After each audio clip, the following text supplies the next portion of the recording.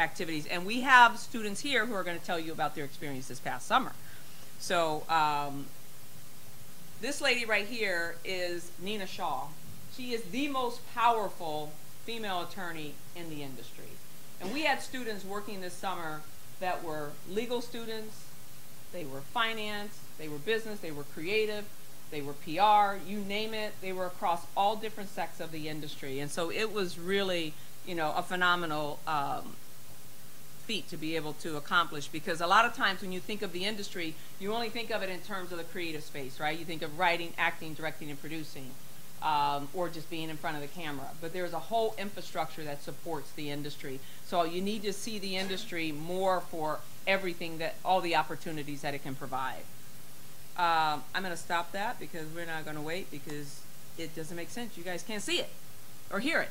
So, but, what's that? Yeah. Yeah, it's online. Yeah. In fact, when we launched that video before our application period for this summer, within probably 4 days, it had over 1,000 views. So I said, somebody out there cares about being able to be in LA. But the coolest thing about the program is that, number one, it provides you with housing.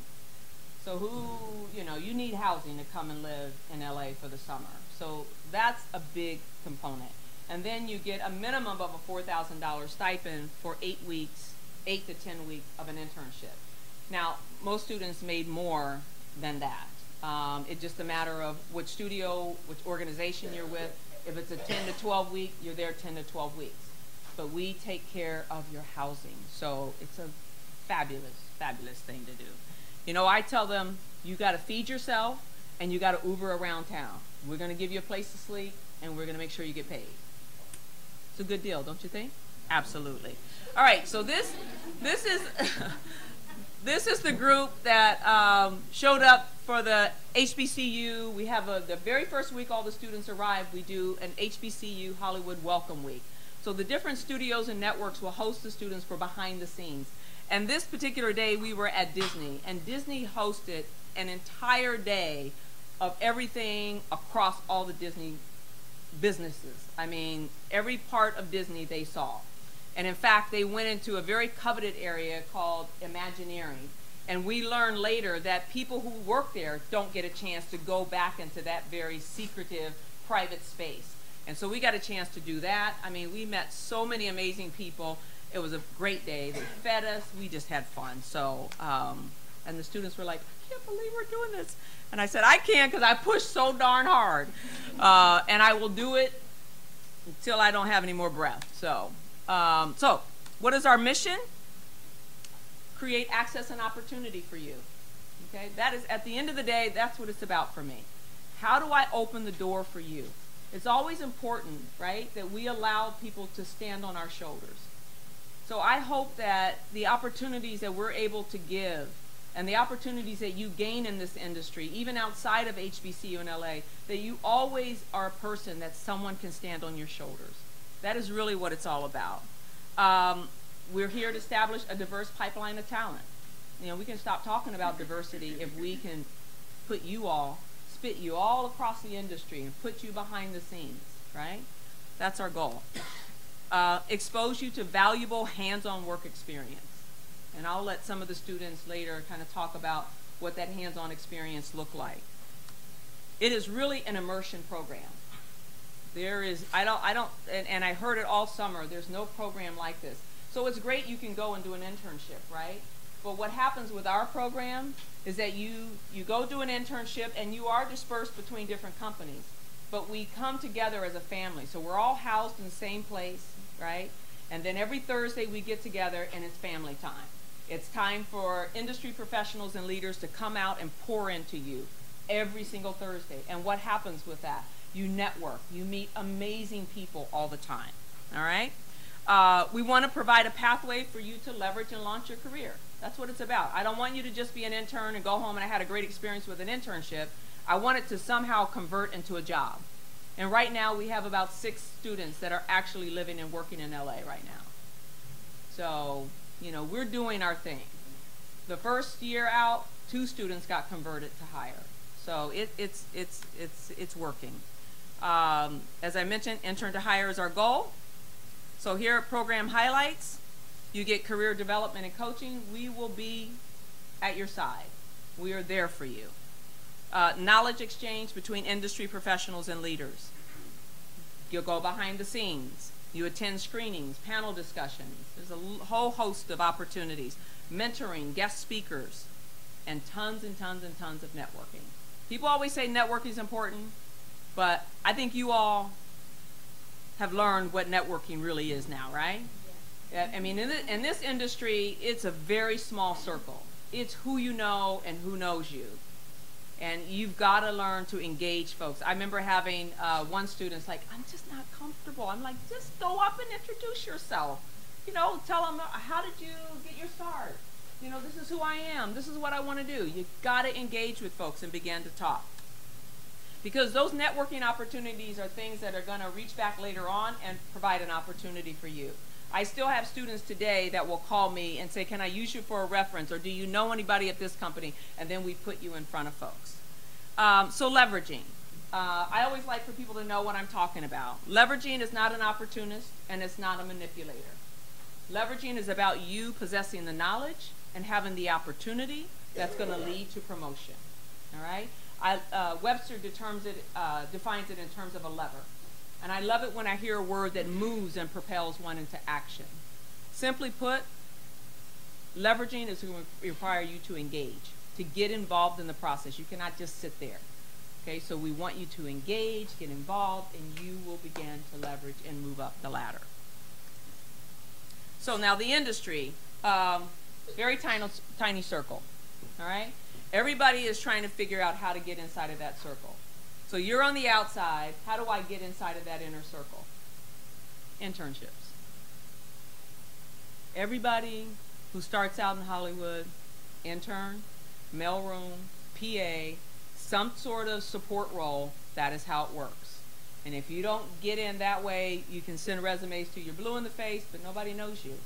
So it's all about doing this, which is why when I started this program, I said I have to create an opportunity for students to come to LA, build resumes so that they can be marketable and they can launch their career. Other than that, we just keep giving you information, but we're not telling you really, like, providing the pathway. I want to provide the pathway for you to get inside of that inner circle. Statistics show that there are some 27,000 film school students that graduate every year looking to get a spot in Hollywood. So I say to you, how picky do you want to be about what job you get coming out? You don't. You just want to get the job, okay? You just need to get inside, because it's not about where you start, it's about where you're going. And only you know your talent, only you know what you're capable of doing, and there's nothing that can stop it if you're just like, if you give me the opportunity, I can prove myself, okay? So I'll tell you about little Miss Oprah Winfrey. We don't have to say a whole lot about her, but I love the story about Oprah. Oprah's thing is that she always wanted to make the same amount of money that she was owed. And she knew she wanted to be in the broadcast communication industry. And so let's kind of fast forward. She's at Tennessee State. She goes to Baltimore. She gets a job at a radio station, and she's so excited. Now, she's 20 years old. She gets a raise. She's making $20,000 a year. She is so excited. And she and her friend Gail, yes, they have been friends a very long time. Gail looks at her and says, Oprah, can you imagine when you're 40 and you're making $40,000 a year? We all know she was making a whole bunch more money than $40,000 a year at age 40. But that was her goal. I want to be in this space, right? She wasn't caught up with how much she was going to make, when she was going to make it, how fast she was going to make it. She just wanted to be in that space, and she was in that space. And I love what she says about success. It's just a magnifying glass on your personality. Who you are now just becomes that much more intense. You should always be growing from one level to the next, never stagnant. You're constantly learning, constantly pushing yourself, stretching yourself is what you have to do to succeed in life in any industry. This young lady you will not know, but she was an intern at Disney, thought she wanted to be an editor, quickly realized that I don't want to sit in the edit bay all day, but it's okay, it's my summer internship, I'm going to finish it. her folks told her to get involved in every single thing that they offer. Go to every networking event, be involved. And so one day she's at a networking event, and someone walks up to her, and he's a member of the production crew for Princess and the Frog. And he says to her, "You would make a great princess." And she just kind of shrugged her shoulders. She goes back to her office, and her boss calls her in and says, "I just got a call from Mark Henn, one of the lead animators. And they want to use you as the reference," which essentially means they want to use your image to draw the princess. She goes home, she tells her parents, and they're all going crazy, like, this is nuts. And just so happens that the VP of Post was their neighbor, and so she was like, "You're going to like have a doll and all these other stuff." So, you know, she's all excited. So she goes back to work the next day. They whisk her into a room. They start drawing her, photographing her, and she becomes the face of Princess Tiana. So when you see that little bun up and the little curl and the curl, that be her. All right? So I always say you never know where your internship is going to land you. But the coolest thing about this story is that that's my daughter. And I'm Princess Tiana's mama. But you know, never in a million years, never in a million years did I ever think my kid would be immortalized as a Disney princess. You know, do you know how many times I watched The Little Mermaid? On screen, on a DVD, all that stuff. We did all of that. And now here she is. So it's pretty cool. This is her just before the premiere. They invited her to the premiere because all the artists and the producers said, you know, you are our inspiration, blah, blah, blah. And at the time, I guess they were having some trouble, like really kind of figuring out how to draw this character. And they weren't quite getting what they wanted. And so they were really specific. They wanted to know, like, her curl that fell here and the one there, like, is that natural? Do you purposely see, like, I just push my hair up in the morning and this falls out? And so that's what they got that morning. And but they wanted to be very authentic in terms of, you know, who she was and her image. And they did a good job. So when I saw the big thing on the billboard, I was like, that's Jamie. So anyway, that's my Jamie. Hey, she cute. All right. So let's talk about how you succeed. I'm just going to shout you out. Hi, Cole. I remember everybody. These were all my kids. I was Mama Stacy all summer, and I love the term because I gained 27 kids. Anyway, young adults, I should say. I'm sorry. Okay, so you got to have relevant industry experience, guys. That's what it boils down to. So whether you're getting it through film projects on campus, student leadership positions, things that you engage in. And by the way, these are all the things that we're looking at when we look at your resume. Okay, so you say you're passionate about XYZ, but nothing on your resume reflects that. So it's great you got a dream for it, but you got to do something, okay? And you got to show me you've got to do that you've been doing something. Because what we do through that application process, we narrow it down from 2,000 to 150 finalists. Your resume gets put into a book that goes out to the industry. And the industry's like, oh, I like this person, and this person lines up for this and that. And so they begin to interview, and then they begin to make offers. So, but we know what they want those resumes to look like. So I need it to reflect your skill base. You got to have talent. In this industry, there are a ton of talented people. So what is your talent? What is your gift? You have to figure that out. You know what you're good at. There's things that probably people say, you know, you're such a natural at that. It's probably somewhere where your gift lies, okay? But you got to bring talent to the table. There's not a lot of mediocrity in this business. Then you got to have passion. You got to be so passionate about what you're doing in this business, period. I say it this way. If this is not what you were meant to eat, sleep, breathe, and do, then get out. Because this is a hurry up and wait business. Nothing happens overnight. It is a process. It is a journey. It is a marathon. It is not a sprint. But if you know you're passionate about it, then no one can talk you out of it. All you're going to do is just keep pressing, keep growing, keep doing what you got to do. Then you got to have the ability to anticipate. No one should have to tell you what to do, when to do. You need to stay 2 to 3 steps ahead at all times. Constantly thinking ahead. How can I plug in? How can I engage here? How can I take a load off? You know, my day's pretty boring. Well, hey, can I help you do this? You got to engage and stay plugged into what's happening on the team. And then you got to be a workhorse. In this industry, on the corporate side, the hours are typically 9 to 6. Do you think anybody goes home at 6 o'clock? No. And if you're the person that's packing up at 5:45 because I've had a boring day of this internship, I had nothing to do, blah, blah, blah, blah, I got my bag ready at 6, I'm out. Guess what? You're the first person that they are going to say, well, no, we'll pass on that one. We're not going to offer a full-time extension to this person. Because you need to be the first to arrive and the last to leave. That is your goal. They should have to push you out. Can I shadow? Do you mind if I stay behind and do this? You should always be that person that's willing to be there for the long haul. And then I tell people, become a student of the biz. All right? You got to know this industry. How many of you know by show of hands what the trades are?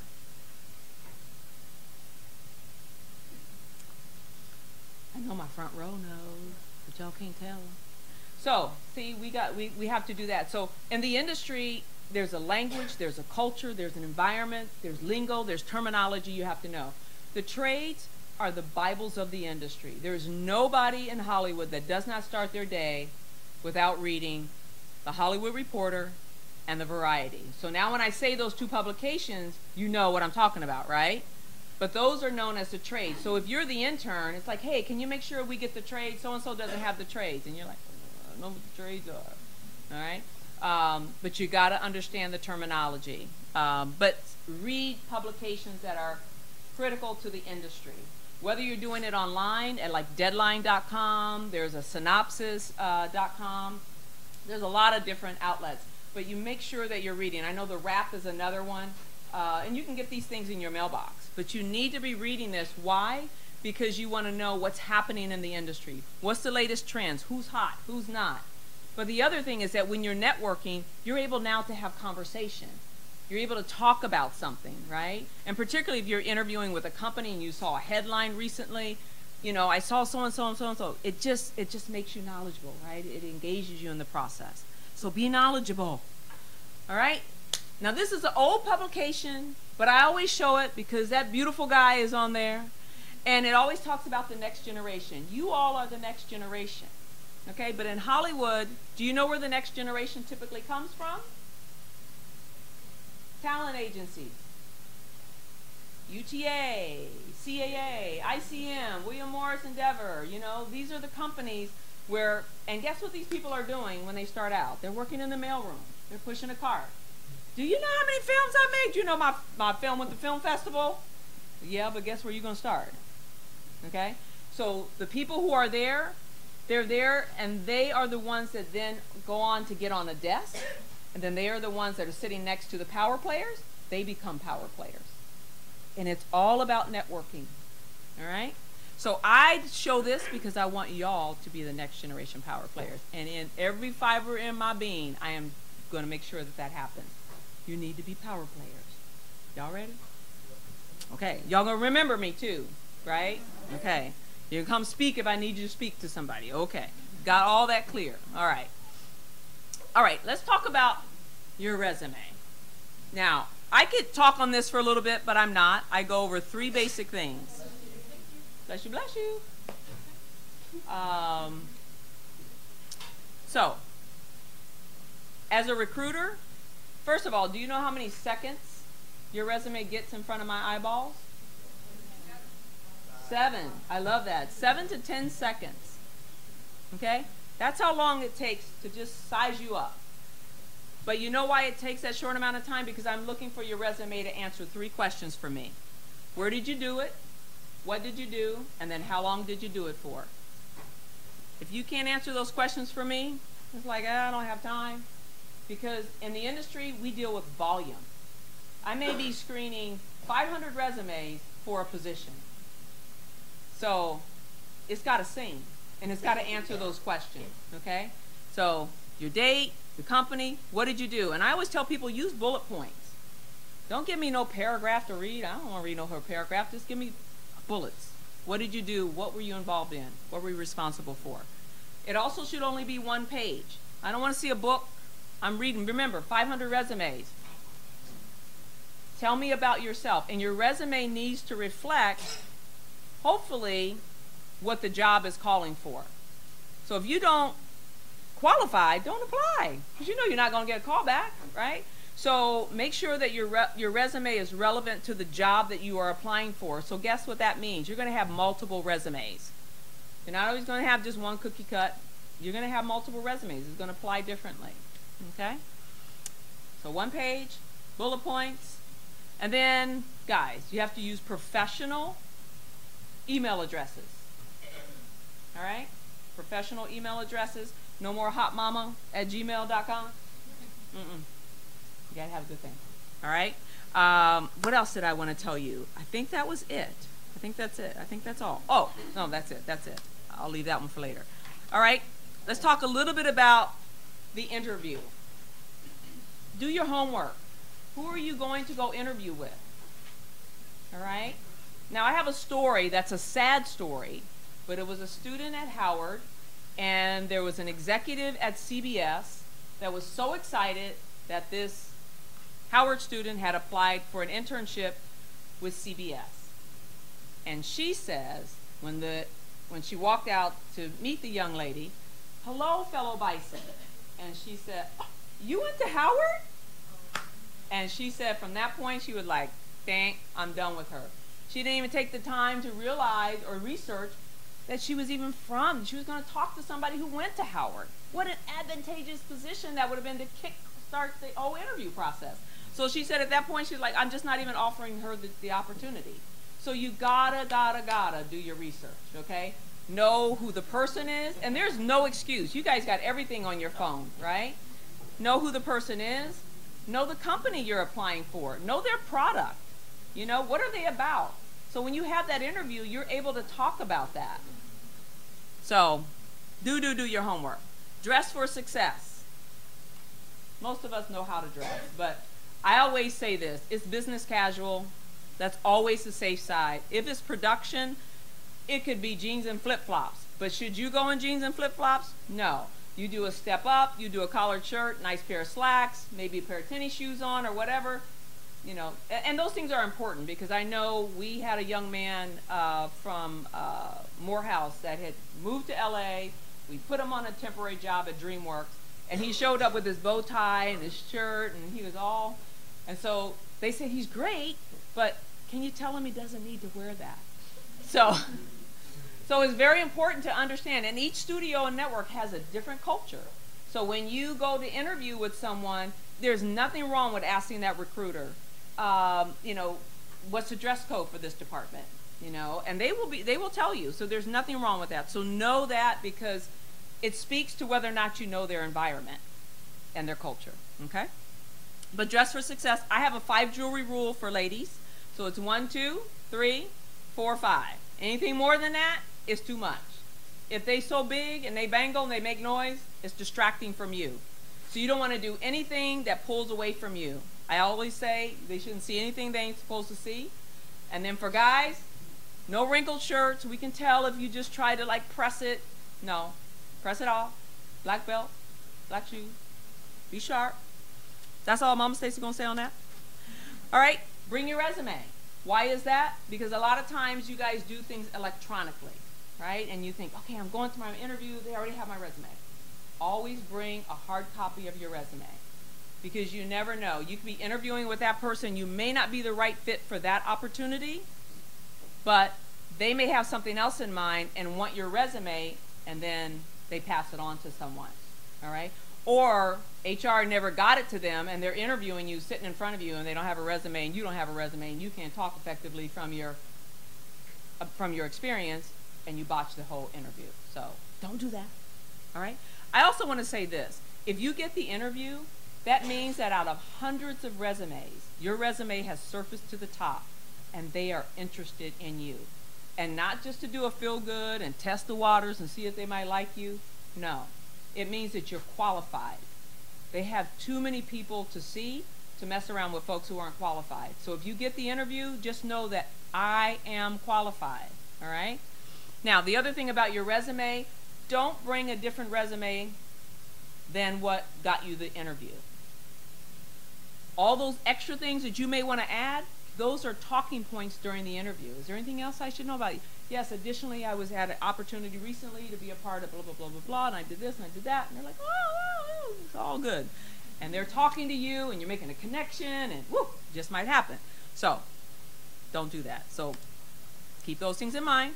Then listen more than you talk. Some people just want to get in there and start yapping. Sometimes I can't wait for those yappers to get out from in front of me. So statistics show that the people who allow the interviewer to conduct the actual interview, those are typically the people that get the job. Not the person that just rambles on because they're nervous and all those other things. Bring some effective communication skills. I also say look them in the eye. I mean, don't get creepy. You know, you can look away every now and then. I don't like when somebody like, no, you said look me in the eye, I'm looking you in the eye. Don't do that. But bring your effective communication skills. We know you come from a great school. You've written highly structured papers. Give us your best. Okay? So if you've got a thing where it's a or you know, you like, none of those. And then bring some personality and enthusiasm. And I get this sometimes even when I go to campus. I'm like, they're like, wow me, lady. They sit across from me and I'm like, look, I got a job. Do you want a job? You know, so it's like, who are you? Show me you want this opportunity. So let them see your personality and who you are. So yes, I keep looking at you because your video, oh my God, I was like, this girl has to get an opportunity. I saw your personality. I saw your enthusiasm. And that's what we want. So people say, you know, what's like the best, what were you looking for? I'm looking for that. I'm looking for you to convey to me that you're the person, you want this opportunity. Okay? Last, relax. You don't have the job anyhow. And the worst thing that can happen is you walk out and you still don't have a job. But you didn't have it in the first place, right? So people get all uptight, they're all nervous, they're shaking, they fumble over things, shake your hand, it's clammy, and I'm like, they lose the job. So just relax, right? Because I told you you're qualified, that's why they're calling you. You did your research, you're good to go. What they're trying to do during the interview is decide, are you the person that I see on paper? That's what they're looking for, okay? And are you a fit for my team? That's really what it boils down to. So, I want y'all to sign up for this program. How many of you want to come to LA this summer? A lot of people. If all of y'all come, we don't have room for no other schools. It's all right, it's all right. But at any rate, and also because I want to make sure that I am a green person, so here is my info. This is how you reach me. And I would love for you to drop me a note, stay in touch, info@eicop.org. Okay, so all you got to do is put an info in front of that EICOP.org, and that's how you stay in touch with me. Okay. Beautiful.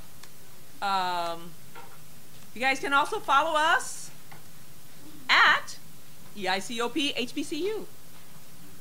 And I just want to say to you guys, like, I had so much pushback from some of my industry partners because they didn't like me having HBCU, because they wanted to make it look more, you know, inclusive. And I got that.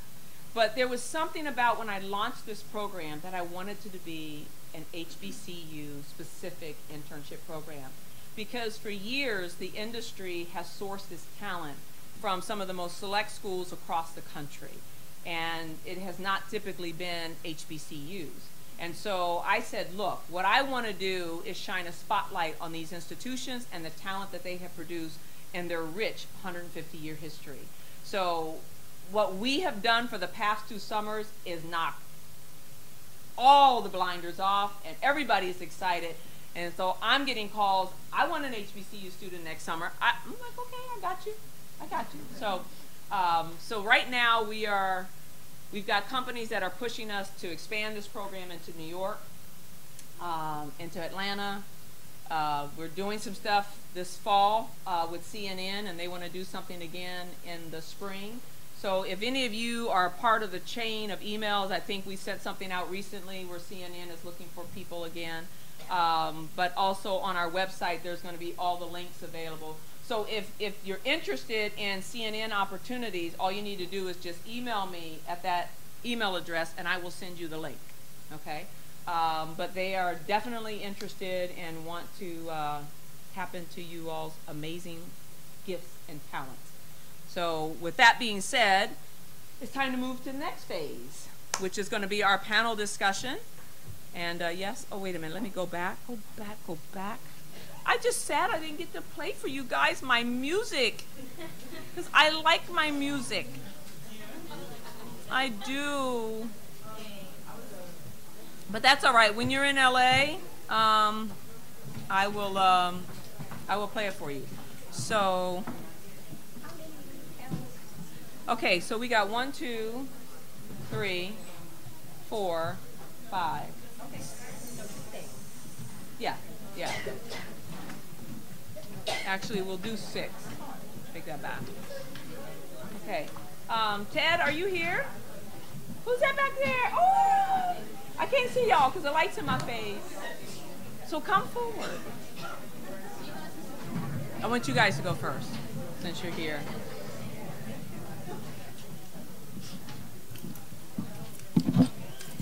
I'm going to get the stage lights. Okay, so we're probably going to have to... It said stage lights, so that must be what he's talking about. They're on. Well, he told me just put that on. Okay. Yeah. He told me the same thing. I want you...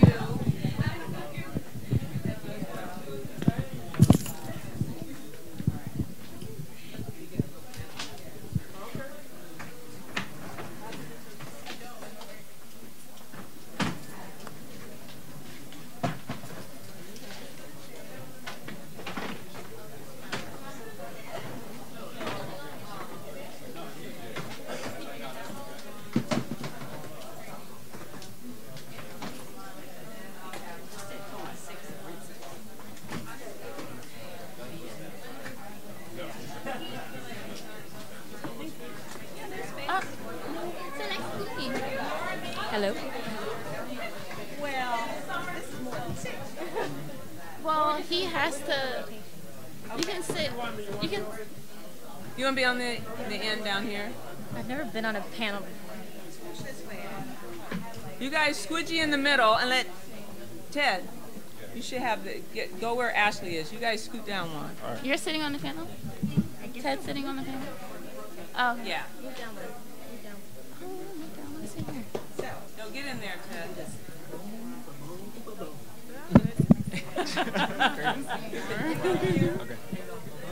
Come sit next to me. Does it work? Okay, well, I'm so glad you did. Okay. I was wondering, like, I should ask. I'm like, Maya really close to the channel. I you, but you know, you got the transfer and everything. All right, are we ready? Look at that amazing panel. Okay, so we are, first of all, I want to, I'm going to start with you, Jay. Okay? We have a very special guest all the way from California, from Disney's television animation division. And so Jay is Vice President of Current Series and Diversity and the Diversity Program. So veteran, lots of years. I'll let him tell you about himself. He does a better job than me. I don't like to read people's bios because, you know, sometimes it's way too much. And so Jay, tell us about your wonderful self. And then I'm going to go down the roll, and I want you each to say your name, where you interned, and then I'm going to come back with some other questions. And then Ted, you'll do an introduction of yourself too. Okay? And by the way, guys, this guy right there with all the gray, I like him like that. That's my husband. All right. So now that we've squared away all that, we're going to get started. So, okay. You might have to grab the mic. Is it on? Can you guys hear me? Yeah. All right. You're going to have to excuse me. I came from LA with a cold, and someone was nice enough to bring me orange juice, so thank you very, very much. That was a nice surprise. As Stacy said, my name is Jay Francis, Vice President of Current Series and Diversity at Disney Television Animation. You guys are probably aware that Disney's a pretty large organization, so to the degree that we're going to have any sort of chats today, I will be happy to try to take off my Disney television animation hat and answer more questions about Disney more broadly, but I do represent the television animation side. Anyone familiar with Gravity Falls, Phineas and Ferb, DuckTales? All right, happy to see that.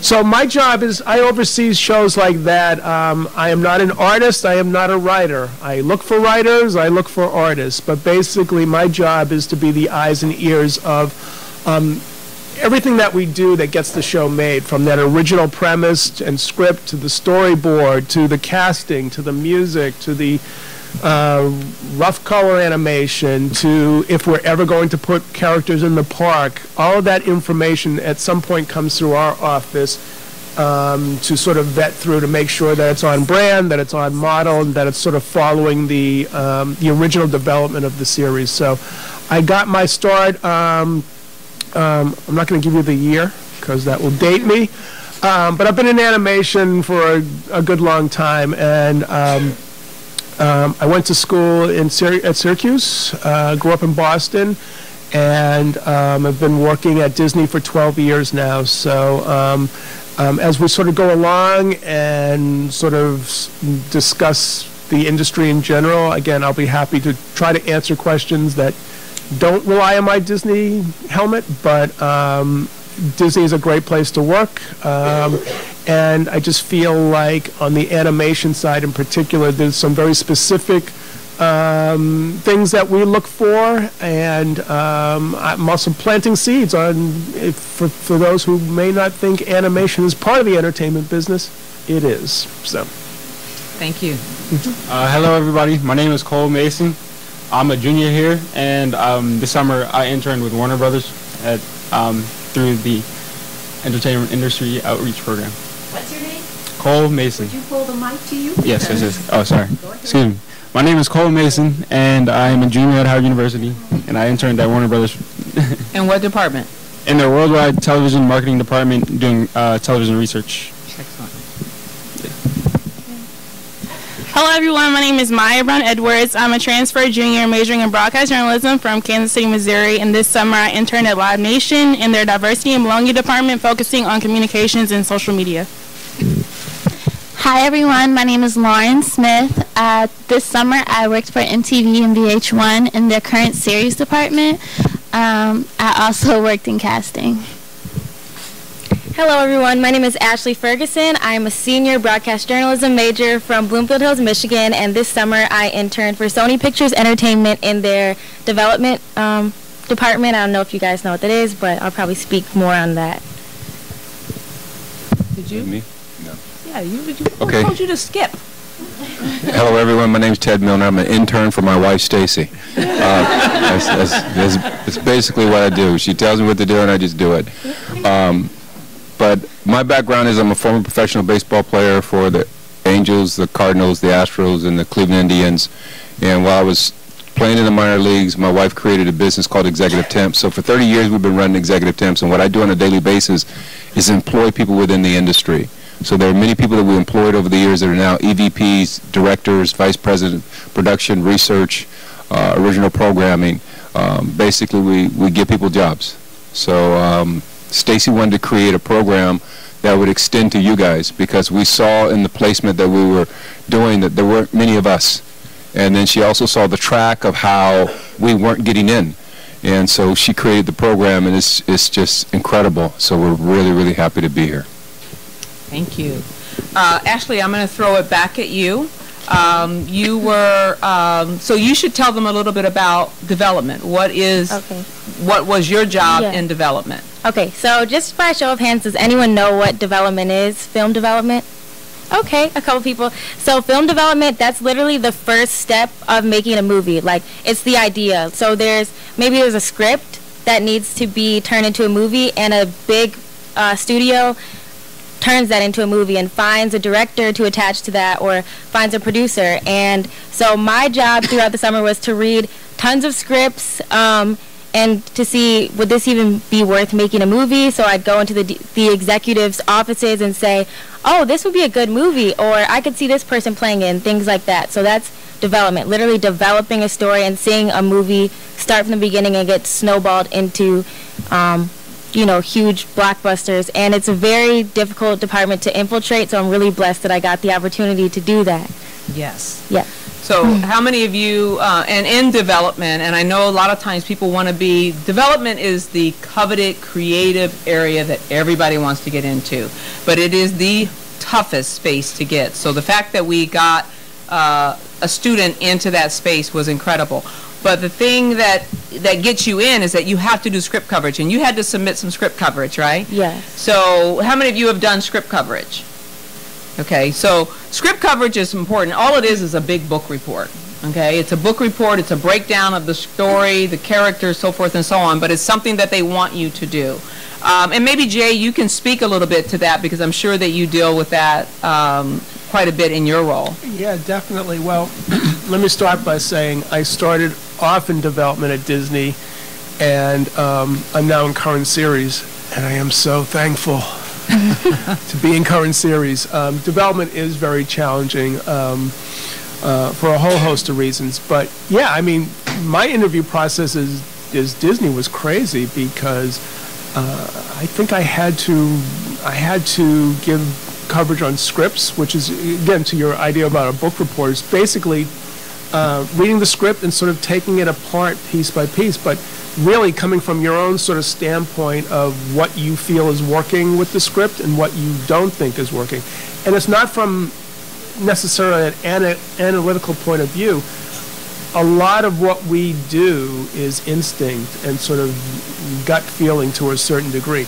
Yeah, you could look at a script and see there's structural problems with it and what have you, or the dialogue doesn't seem to, in our world, relate to a kid 6 to 11. But what's working about the script? When you read a script, when you watch a show even, what's working for you? Are you connecting with that character? Does that character seem real? Does the story make sense?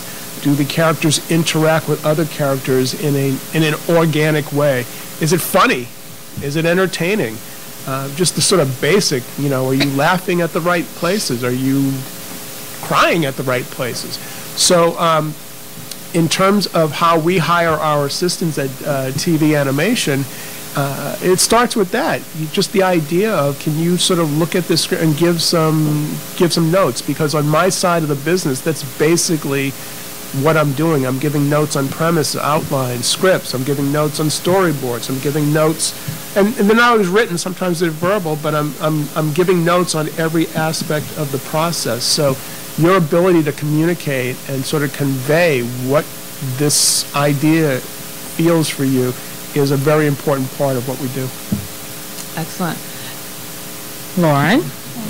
So you had a very interesting experience this summer. So why don't you share probably something you're very proud of that happened this summer? Okay, I did so much this summer. So I could talk about the casting. Okay. Come on. All right. So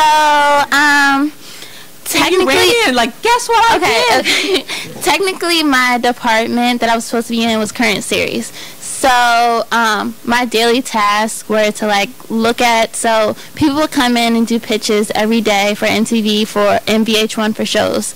MTV and VH1 merged last year under Viacom, so the people who work for VH1 also work on MTV shows. So I would look at pitches all the time. People would have their pitch books, and I would basically be the second look for the department. So I would go in, look at them. If I felt like there was a story that they should look at that they didn't think that they should, I would go into the executives' offices and I would tell them why I thought that pitch should be looked at again. Also, I worked in casting. Luckily enough for me, the casting lady for MTV sat on the same floor as me, so I would do a lot of things with her. So one of the first things I did was she asked me to get Playboy Cardi's manager's number or their contact information, and I happened to be a little connected in the industry, so I was able to find her number in like under 20 minutes.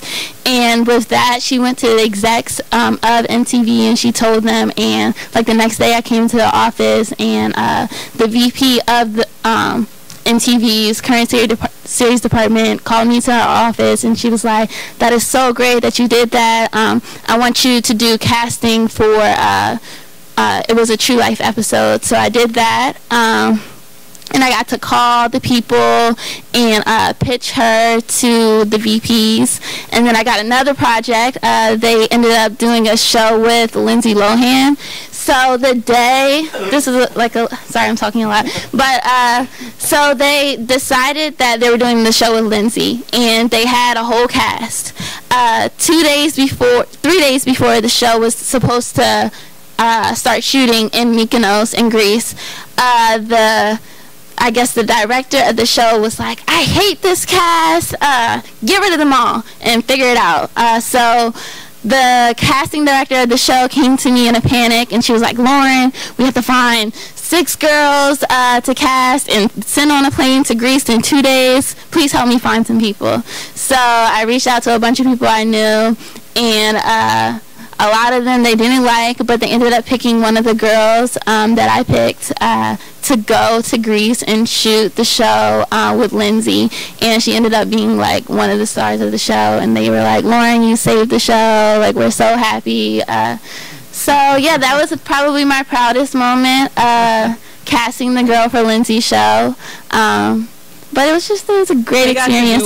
I got to do so much stuff. It's so crazy. I got to like do the Basketball Wives like reunion episode. Got to sit on like so many shows like behind the scenes. So it was just a really great experience. Oh, and I got to pitch my own show to NT. So that was cool. That's awesome. Great. So Cole, what was different about what you maybe thought you were going to experience at Warner Brothers in the division where you work? Okay, so I went into my internship basically with only the description that I was given, like research intern. So what does that mean? And basically I saw in the bio it said you use systems such as Nielsen systems. They do TV ratings, and excuse me. Other than that, I didn't know what research really consisted of, other than I knew I would be probably at a desk and probably reading a lot and researching a lot and doing a lot of analysis on these shows that they do and outsource, and well, not necessarily outsource, but they send overseas and use domestically. But basically what it came to is I learned probably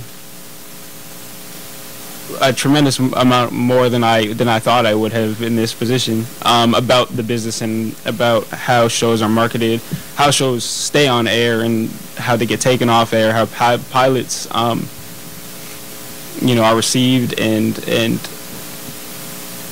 just the fact that pilots barely make it and pass the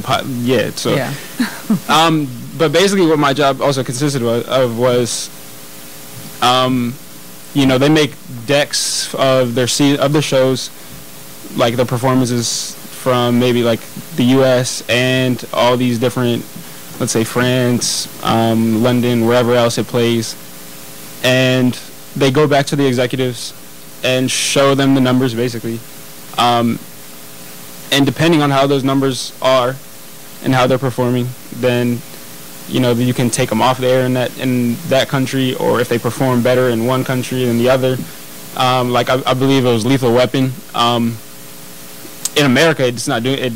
I mean, it did okay. It did fairly well. But in like France, it was like for a period of time, it was their #1 show, such as like The Mentalist and certain things. But I just thought it was very, very interesting. You learn a broad spectrum of like of basically what I'm interested is interested in is writing and direct, and I eventually went to direct. But I learned basically how, if I were to write a show, pitch it, all this, and get it from, and actually create a pilot, I learned how I'd be able to create that pilot and then keep it going for years. So it was definitely something I wouldn't regret, and I think it was a great leeway into the industry. Excellent. So Maya, she got an opportunity with Live Nation, and they were a new partner this summer. So talk a little bit about, and you were on an interesting side because you were on that corporate social responsibility side, but the culture and the environment there. If you can just talk a little bit about what your role was. With Live Nation, as I said, I was the diversity and belonging intern, and I focused on social media and communication. So what I did was help develop a social media plan for their employee resource groups. I developed their global hashtag. Live Nation is a $1 billion company, and so all their ERGs are going to be using a hashtag that I created. Tell them what ERG is. Employee resource groups. And like you have V Nation, which caters to Black employees, Latin Nation, Hispanic, and Asian Nation, Pride Nation, stuff like that. And that's basically what I did, and I also assisted with event coordination. I actually helped create our very first event that partnered with EICOP, and I created a deck for that, which is like a presentation PowerPoint, created the questions that the panelists would answer, assisted with organization of the name badges, just a bunch of little stuff. But mainly I focused with social media and communication and company culture. Very good. So, Jay, I heard you say in the last, when we were over at Bowie, that you kind of stumbled into animation. So can you talk a little bit about your journey there? How did that happen? How does one who is not an artist, find their way into an executive position and those sort of things? So this was, I'm going back a little bit here, but this was before, when I was on my job search, when I was coming from New York, and I didn't know a whole lot about LA. I feel like everything that I knew about LA I'd seen on Beverly Hills Cop. I couldn't tell the difference between Hollywood and Beverly Hills, for that matter. So you might need a microphone for you. So this was right after I graduated in the sort of mid '80s, and I went out to LA because I wanted to get a job in the entertainment industry. I didn't know exactly what I wanted to do. But I went where the jobs were, and at that time you had a choice of New York or in LA, and I just felt LA was probably the place for me, but I wasn't really sure. But I knew I needed to go to the place where the jobs were. The idea of just sending a resume or just trying to make a phone call just didn't make sense. At that time there was no internet to sort of upload your resume to. There was no cell phones. I had my resumes, I had my maps, and literally walked around town. And that was one of the things that I did not know, that LA didn't have public transportation, that there was no subways. So that was one of the first things I learned. For me, it was, okay, I don't know what I want to do, but here's where the jobs are, so let me just go and try to put resumes where the jobs were. Well, the actual day that the animation became such a big part of my life was I was in Hollywood. I was sort of looking at my map, and I found a place called Studio City. I naively believed there was a lot of studios in Studio City. Why would you call a place Studio City if there were no studios there? So got on a bus. I don't know if you guys are familiar with LA, but if you go on a bus in Hollywood and you're going into the Valley, Studio City, you're going over a place called the Cahuenga Pass. In 1984, if you made that trip on the bus, the first major studio, the first major company you would see was Hanna-Barbera. And for me, it sort of just dawned on me that, wow, cartoons, I hadn't even thought about that. But one thing became clear to me, that these guys have more on TV than anyone else I'm going to be putting a resume to. So I got off the bus, I walked into the front door, and the woman there, who will never know how she changed the course of my life, said, oh, no, we're not hiring. But two companies are always hiring, and she named off these two small little animation companies, Deke and Ruby Spears. From that moment, I now had, what I heard in my head was like, always hiring? It didn't matter what there was. It was like I heard always hiring. And I went to one of the, I couldn't find one of the places. I went to the other place and ended up getting a production assistant job there. And I'll never forget that even then, when I got that job, I was saying to myself, well, I'll take this, but I'm gonna. As soon as I get a real entertainment job, I'll leave here. And I never left. And you know, I've been a recruiter. I've been in production. I started in production.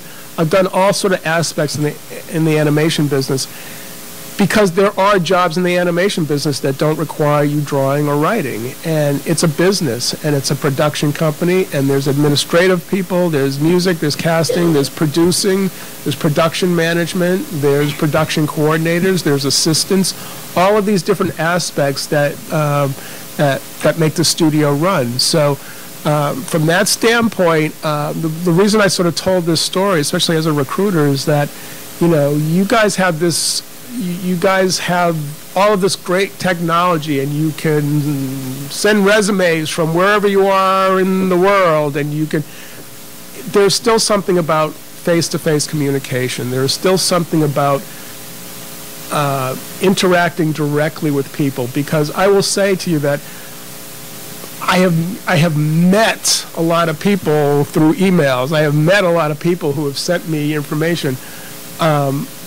I meet a lot of people face to face, and those are, and when it's all said and done, those are the people that I remember, good, bad, or indifferent. Those are the people that I remember, and those are the people who stand out. So, so that was my sort of stumble into the animation business, not because I had a very specific idea of what I wanted to do. It became a thing with me where it was it fulfilled my creative juices. The people in animation were fabulous, and we didn't take ourselves too seriously. We were making cartoons for kids, you know. It was great, and I never wanted to leave. And it just, for me, it just sort of shows, just like, if I don't go out there and do it that way, I may have thought back in Boston, oh, Hanna-Barbera, let me send a resume there.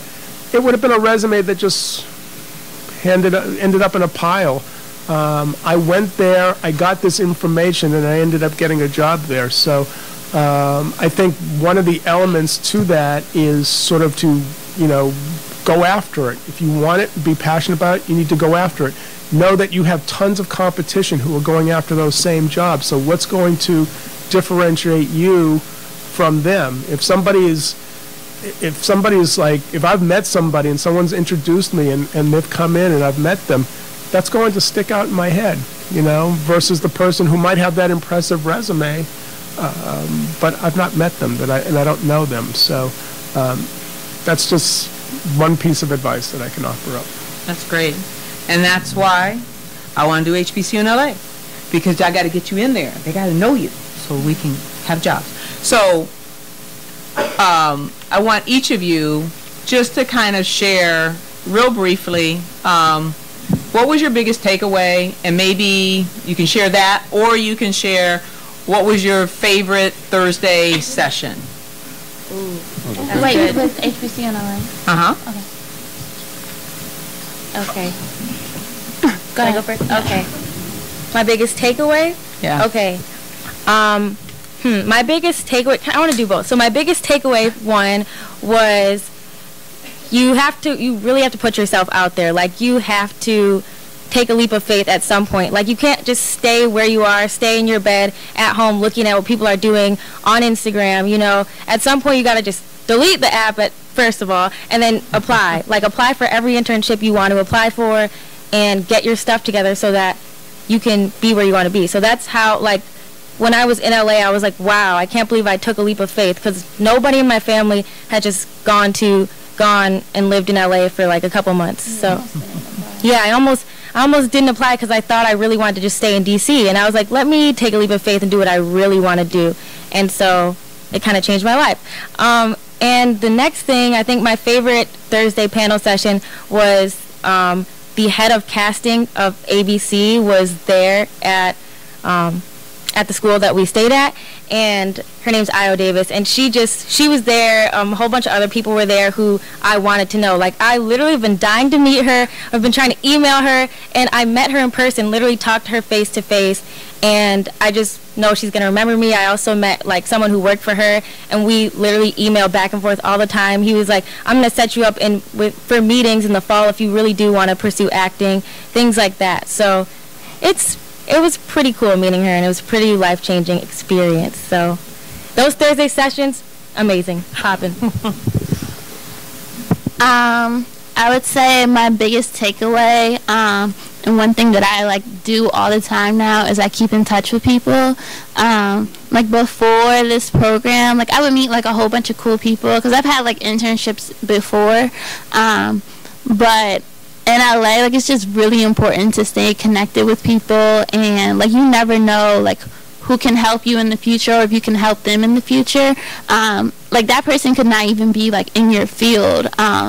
And like they could like just know somebody that might be able to help you.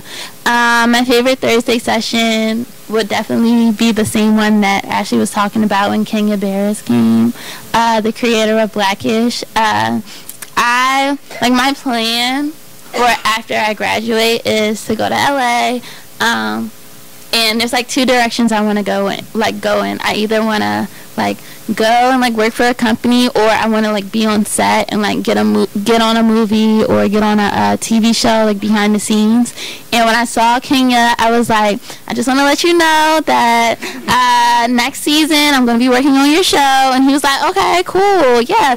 And I was like, yeah, I'm just letting you know now, so just remember my face. And then he was like, yeah, I'm gonna make sure that you guys get contact information for me. So I got his contact information. He was like, email me. He told me like when they're taking interns, so I'm definitely gonna like stay connected with him. So yeah, like I know the creator of Blackish, like that's crazy, and I love that show. So yeah. Ted, what was your highlight of the summer? I haven't asked you any questions. Well, I'm my sorry. biggest highlight was meeting Maya and Lauren. Was it? And look at little Cole. He just needs someone to love him. He just let me out. But I just. Wow. Oh, Ashley and all the other girls. Sorry. Oh, wow. Wow. But I just enjoyed being a vehicle for God to use us to provide opportunities for you guys. You know, because I know when I grew up, the hope I didn't have. You know, and I know in your hearts that sometimes you're really wondering, can I do it? And is there possibilities or opportunity? You know, and we've just been blessed to be in an opportunity to really change some people's lives. And so it's just overwhelming to the experience they've had, and I know the depth of that experience because I was there with them. I remember when Stacy, HBCU was a thought in her head. Like you guys have thoughts and dreams, it was a thought in her head. And we couldn't get an HBCU to even respond to us, including Howard. Couldn't get him to respond. Yes, I'm saying. You weren't supposed to say that. But that was in the early days, guys. But now we can, not only can we go to any HBCU we want to, we're adored. They're almost, please come to the campus. And so when you provide opportunities that these students have had to intern, to meet the Thursday night, and no one said anything about the BT experience, which was that was like crazy. and it was connections from people that I had employed in the past that are now executives at Jesse Collins. At Jesse Collins Entertainment, and the relationships that Stacy had, that they just, I mean, red carpet, really. I mean, the kids that come from USC, Stanford, Yale, they don't get what these guys got. They don't get it. And so their lives are forever changed. They have an entree into the industry. And so, you know, I'm always thinking about how do I give you the information that you need. So independent of me, independent of Stacy, you have an avenue and a path for success and for your dream to be fulfilled. And so I want you to hope tonight. That's what I want you to do, like they did. And I saw them transform. So that was my greatest takeaway. That's good. I like that. Beautiful. I'm going to have you two switch with these two. Bye, Lauren. Bye. Yes. Okay, it's Maya. Okay, I'll wait. We'll wait for the noise to stop. Yes. We have to do a changing of the guard. We did this last summer too, or this past summer. We had a recruitment fair that was exclusive for our students. So the 27 students had major entertainment companies come out and just do a private recruitment fair just with our students. So we had so many people that came that we had to do the shift. And so so y'all are used to this. Maya. Okay, I'll do both. My biggest takeaway was to always remain humble and respectable. I feel like being in LA, you get so caught up in, oh, you need to be assertive, you need to be a go-getter, run over whoever just to get where you're at. And I remember I was at the Jada Pinkett and Will Smith Foundation event, and like Jay Ellis, he was there, and I was like, I'm getting this picture because the lady was like, the line stops right here. And so me trying to be assertive, you know, I kind of just tried to finesse my way in there. But Jay Ellis, when I got up in there, well, got to take a picture with him, he called me out on it. And then we bonded over like me being from Kansas City, Missouri, him knowing people. But it's just like always remain mannerable. Like don't let LA change you, and like your standards and stuff like that. My favorite memory would have to be, of course, the BET Awards rehearsal. We got to see Meek Mill perform before anybody else, but also the Kenya Barris. I did prior research before he came, and so I asked the question of like, did you think them not airing your episode of it was something with Trump or Colin Kaepernick, did that taint your relationship with ABC? And like it was a lady from ABC sitting next to him, and he immediately said no. And the next thing you know, a few weeks later, oh, he's going to work for Netflix. So I'm like, what? But the crazy part about it is when he was leaving, I'm like, okay, I have to get a hug with him. And when I went in for a hug, he said, great questions, by the way. I was just like, oh, my research paid off. But that was my greatest memory. You know, the creator of Blackish and Grownish saying that to me, it was pretty awesome. So that's mine. My biggest takeaway would really just to be yourself, remain yourself, especially if you want to stay there, and remember why or how you got there, or remember how you got there. My favorite, well, could you let me expand on it? And also what Maya said, like, don't over-assert yourself. We have a friend that was in the program, another intern, that due to the way he handled a certain situation, I think it helped propel his, well, it didn't propel his success, but it helped be a pathway and a guide to his success, his future success. And I think he's going to go a long way, not just because he'll handle that situation. He was also a very hard worker. He did and was also first in, last out every day. But I think that's going to go a long way for him. And just, yeah, definitely don't oversearch yourself, and just use your brain. But my favorite panel discussion or Thursday event was when Wendy Calhoun actually came. She's the executive producer of Empire, Justified on FX, and a couple other series, Nashville, and she's a writer too. But one thing that kind of stuck out to me is she said if she were 21 again or 20 again, she would put in 10,000 hours of whatever she wants to do, and that's kind of like a mama mentality. Like, just do it. That's excellent. So we're going to pop to you guys, so that your name, where you work, and then you can do your our intro. 2 moments. Yes. Oh, okay. All right. Hi, everybody. My name is Dre Greer. I had the pleasure of interning at BET Networks in their scripted development department. I'm an English major, senior from Atlanta, Georgia.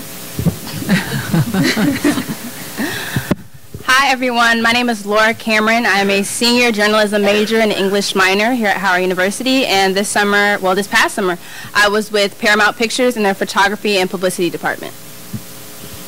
So what were your memorable moments? My most memorable moments, I think a lot of them were, the BET Awards was super big for me. I was really excited. Like, we were waiting to even go in, so even before the magic started, Boris Kodjoe walked right by me, and I almost fainted. Like, it was really, like, a big deal. And I loved Miguel, and we got to sit in on his rehearsal, too, so that was super cool to me. Like, I loved it. And also just being on Paramount's lot, there were so many people that were just there. Like, one of my friends, like, the one day I didn't go to the CAF, she meets Issa Rae in the CAF, getting her food, trying to eat pizza, trying to live her life, and I missed it. Jay Ellis walked right by us as we're leaving Paramount one afternoon. It was really, really random. And the guy from This Is Us who plays Jack Pearson, I got to see him, and I love him. It was great. And my favorite Thursday panel had to be the one with Ricky Minor. If you don't know, Ricky Minor is a musical genius, and I love him. And it was crazy. He actually played the footage from the Kennedy Center Honors that the gospel choir had been a part of. So I thought that was really big because it was crazy that I was there and he was there, and he really connected with that. That was awesome. So I guess my most memorable moment is kind of similar to Laura's. I mean, I liked everything. Like, I liked all the events we went to. I would say, I guess I worked the BET Awards, so I was a PA for talent and casting. So seeing how that worked, just seeing how Robbie Reed, you know, she's a very leading casting director within the industry. She worked a lot on Spike Lee's films. So seeing her work, just seeing her, what she does, it was just very admirable. I was like, wow, you know, being able to see how talent goes, how they cast people, I thought that was interesting. You know, I was in BET, so like she said, I see Boris Kodjoe every day because he worked at BET. So it was like, you know, like, wow, like it was just so like surreal, like the experience. And my favorite Thursday, I liked every Thursdays. I would say meeting Mitzi Miller was probably my favorite Thursday because she was basically the former editor-in-chief of Ebony magazine.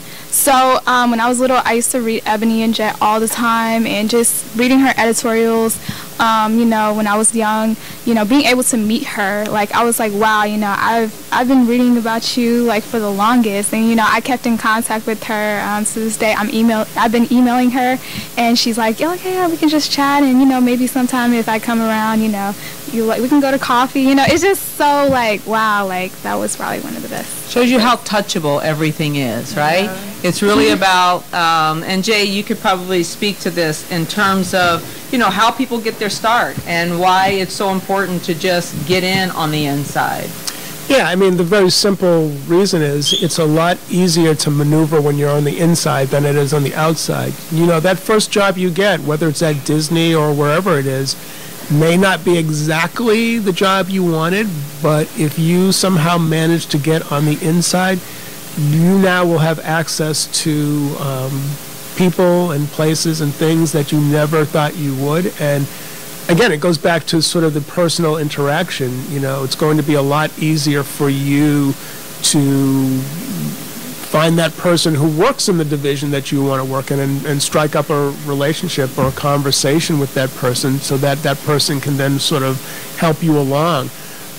So, you know, the idea of what you want to do is great. You should always sort of have that, but the goal here is to get in, and if it's at an assistant level, if it's at an entry-level position, grab it, because there's a lot of people who would gladly take that. And again, once you're on the inside, then it's up to you.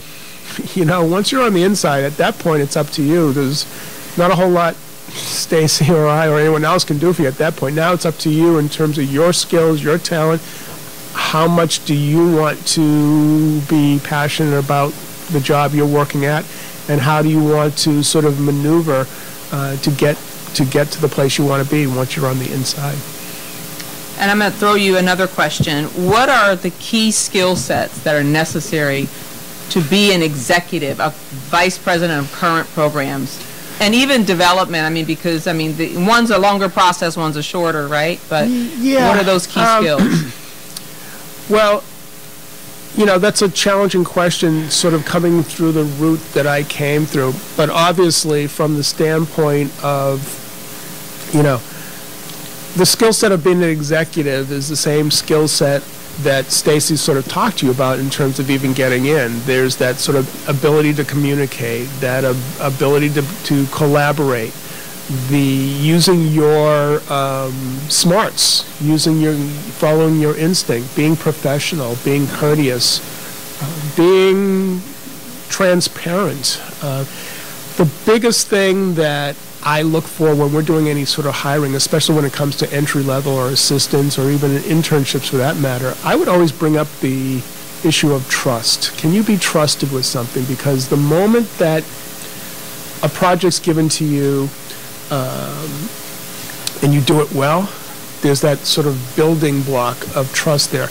On the assistant level, just the idea of being able to trust an assistant with making the job his or her own, and knowing that if I have plenty to do, if I can give you something and that person can handle it, or better still, cut off a problem before it even gets to me, and then they come to me and say, hey, just want to let you know this happened, but I took care of it. That's the biggest thing in my world that sort of makes me feel like, okay, this person needs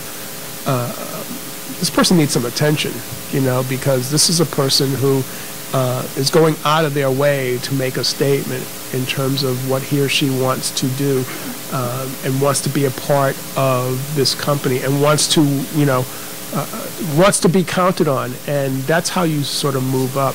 You know, the getting in terms of what type of job you're looking for, especially on my end in animation. You know, I look for a lot of creative folks, so there is a talent base, whether it's portfolio or writing samples, that comes with the territory. But and obviously that's necessary, but everything Stacy put up on the presentation in terms of whether it's the interview, whether it's, you know, once you get inside, the skill set, all those things, they all apply to working in probably any industry, but in particular the entertainment industry, just because, again, I can't emphasize this enough, the competition for these jobs, this internship program, it's gold. I can't express it anymore. The opportunity that you guys get if you make it into this program, it's gold, because I never did that. At the last presentation, we sort of were asked, what would I tell my 20 years old self right now if I could? And it was taking advantage of, at my school, taking advantage of my career services department. I never even bothered to check in with them or see what type of connections I could make before I left school, so that, you know, when I got out of school, I just didn't even know how to go after a job. I didn't even know really how to craft a resume. I didn't really, everything I was doing was on sort of gut instinct, and there was a whole department that would gladly help me with that. And oh, by the way, when you get to LA, you should contact X, Y, and Z person, because we have a strong Syracuse alumni base out in LA. I never bothered, because I just wanted to be out in the work world so much that I didn't take advantage of what the school had to offer. So that would be something to also consider and think about in terms of setting you up. Very good. So I'm sure you guys have some questions for us, right? I think we've kind of talked about all the little points, so I would love to open it up for you guys to ask a few questions. And if you have questions for Ashley or Lauren, who are sitting here, they can pipe in or whatever. Oh, and there's a microphone over there, so if you have a question, you guys should line up over there, and you can ask a question if you want to. It's up to you guys, if you feel comfortable doing that. Yeah. Stacy, could I ask one? Yes. Hollywood, especially now, there's that sort of whiff of Me Too-ness. Do you have any advice for young people if they should encounter that kind of atrocious behavior? Yeah. You know, immediately go to Human Resources and let them know what has happened, because they are the overseers, and they will go to the department, they will make the address, they will deal with it, but go to someone in HR immediately. Go to your direct report. If it's your direct report doing it, you know, you're going to HR anyway. But don't, for sake of, oh, I want to keep this opportunity, or maybe I should just look the other way. No, you need to go to HR and you need to say something. Yes. Okay, so this didn't happen to me like in LA, but I work on set a lot, like on movies and TV shows, and if you're a PA, like, I mean, obviously, like, if you're working on like a set, like a big set, like a movie, you're not going to be like a director or like a producer or anything like that. And all of those people have like protection, but as a PA, technically you're not a part of like a, I don't even know what it's called. You're not in the union, so you don't have any protection. So I know for me at least, what happens to me a lot is sometimes like the camera guy will like try to talk to me, or like somebody on security will like say, make a comment towards me, and like especially for girls, you guys need to make sure that you shut it down immediately, because if you don't shut it down immediately, they will continue to do it. And like if it continues to happen, like obviously you can go to like the director or the producer and let them know what's going on, and they'll handle it. But as a PA, technically, like, you don't have any protection, like you don't have an HR. So girls have to be very, very like strong when you're on set. You need to make sure that you're very clear about what you're there to do. You're there to get your opportunity and to get to the next level. You're not there to, I don't like talk to the producer or like the camera guy or anything like that. Yeah. So be aware of that if you're working on set. Same thing. What do you mean for what Same thing. Guy, I mean, it goes both ways. Amir, get up here. It goes both ways. So, you know, it's not just the female side. I mean, it happens on both ends. But again, it goes back to the watchdogs for the studios and networks and different entities, right? There's always folks. You get to sit on the stage. How are you first? I'm doing good. Good. Have a seat. Right down here. But that is my advice. Your biggest protection is you. If you don't say anything, nobody knows. So just say something. And then, you know what's appropriate and you know what's not. And, you know, it's a fine line. It's a delicate situation, but HR is usually your best resource. All right. I think that's a good workshop someday. Lauren could share good diplomatic at first ways to say, sorry, not me. Yes, exactly. Sometimes you do have to, I don't want to say pick and choose your battles, but just like be very clear, like that. Don't be like, oh, no, like if you,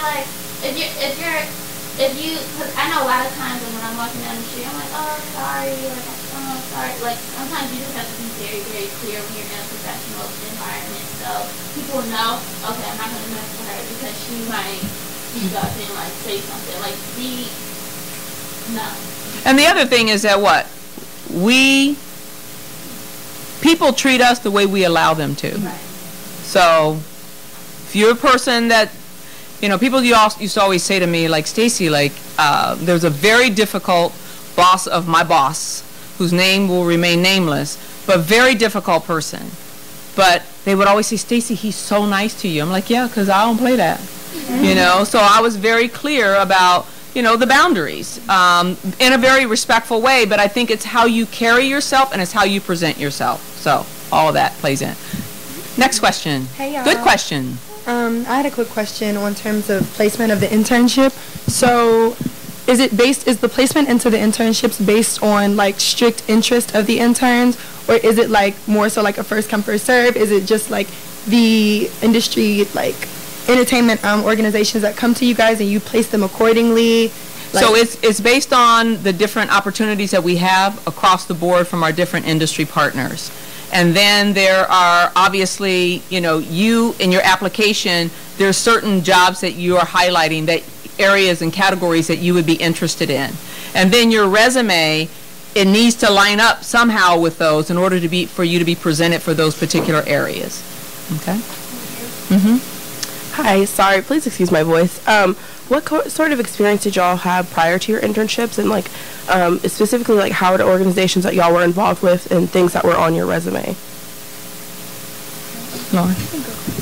So I'm going to speak from a different perspective. This was my first internship, so I just happened to land at Paramount Pictures, but I was heavily involved here at Howard University. So I was a part of the Howard Gospel Choir, her campus, Jumpstart for 2 or 3 years beforehand, and just making sure that my grades were up to par and things like that.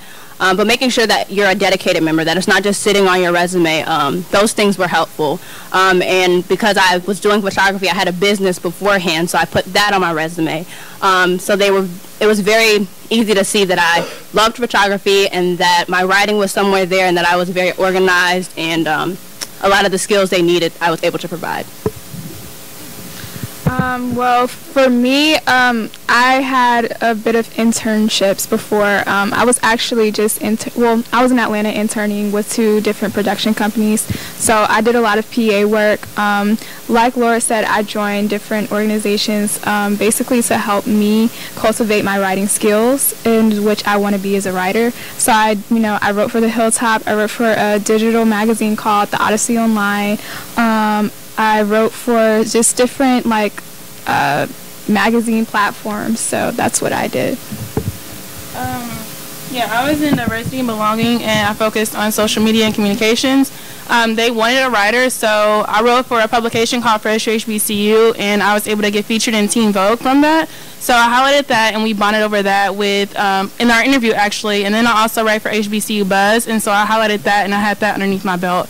So, and I was also a marketing brand ambassador, that helped connect agencies to diverse talent. I didn't have organizations because I am a transfer from Howard, but it's just stuff that I did outside of school. That's what I capitalized on, and that's what got me the internship. I did transfer into Howard a year before last year, and I joined Spotlight, School News Network, doing videography for them. I also joined, I was also a part of Professor Martin, in the Tech Center. I also was part of his team. We shot a speech for incoming class of 2022 students with President Frederick. I also was involved with student council and adopt a team as well. For me, last fall I was a press intern in the office of Vernon Sanders, and then from there I was a executive / shot collector intern for NBC Sports Group for the Olympics, and then on the Sony, and then now I'm actually at CNN through HBCU in LA. She was the connection for that, but. Before I got all these internships rolling, because I think it started with the Vernon Sanders. Before that, I had small unpaid internships, but I just hyped up my resume a little bit by the wording. So I think the wording is what really just started moving things around for me. Because I didn't have relevant experience for Sony, but I said for being a press intern, I also did video, and that played into being a production and development intern. And that got me an interview, and then I talked about my experiences, and that's kind of how it was. I don't know. They loved you. They created a position. Yeah. They were like, Stacy, we're gonna get her in here. They said, I think we can get her a development position. I'm like, really? Now she had another position that we were kind of going back and forth, and she was gonna have to turn that one down to take this one, but she took the right one. On campus, I did some stuff with Hughes. I was going to bring back 2 years ago. My resume was pretty hefty before I got the MTV internship. I worked with Comcast for 4 or 3 years. I've been on a lot of movies and TV shows.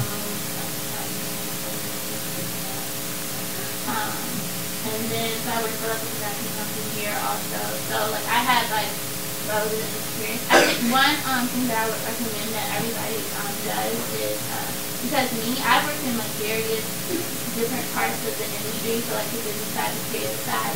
If you have this one major resume where you just have all your stuff. It could be like 3 pages, 2 pages, with like everything that you do. And then each time that you submit for something, you just copy and paste like the relevant like 4 things or 3 things that you've done to cater to that internship. That's what I do because I just have so much stuff that's not relevant to everything that I want to apply to. So for me, I think it helps. Well, first you have to introduce yourself, and you have to tell us where you intern and all that kind of good stuff. Thank you. So hi everybody, I'm Amir Dunstan. I'm a junior finance major, television film minor from Buffalo, New York. This past summer I interned at Live Nation Entertainment with Maya. I was in the HR department, specifically compensations. I was a data analytics engineer. My freshman year before this internship program, I interned with the Office of the Comptroller of the Currency, and so I dealt with a lot of data. So I think that helped me around this internship because it was similar to what we're dealing with a lot of data analytics and Excel work. And then as far as on-campus organizations, I've done the professional organization called the University of Washington Carriers. My fall semester here, and then that spring semester, I joined the professional business fraternity, Alpha Kappa class. And again, like Ashley mentioned, what a few of them, don't just be a member, actually participate in the organization so that you can detail leadership experiences. So even if you fall short in an area that you're specifically applying to, they can see that you do have the initiative, you can rise to the occasion, and you do have, great leadership qualities that can help balance out maybe you not having too much experience. So I think my combination of having some leadership experiences on campus with the previous internship, which was related to this one that I was able to get, helped my application. And then also being authentic.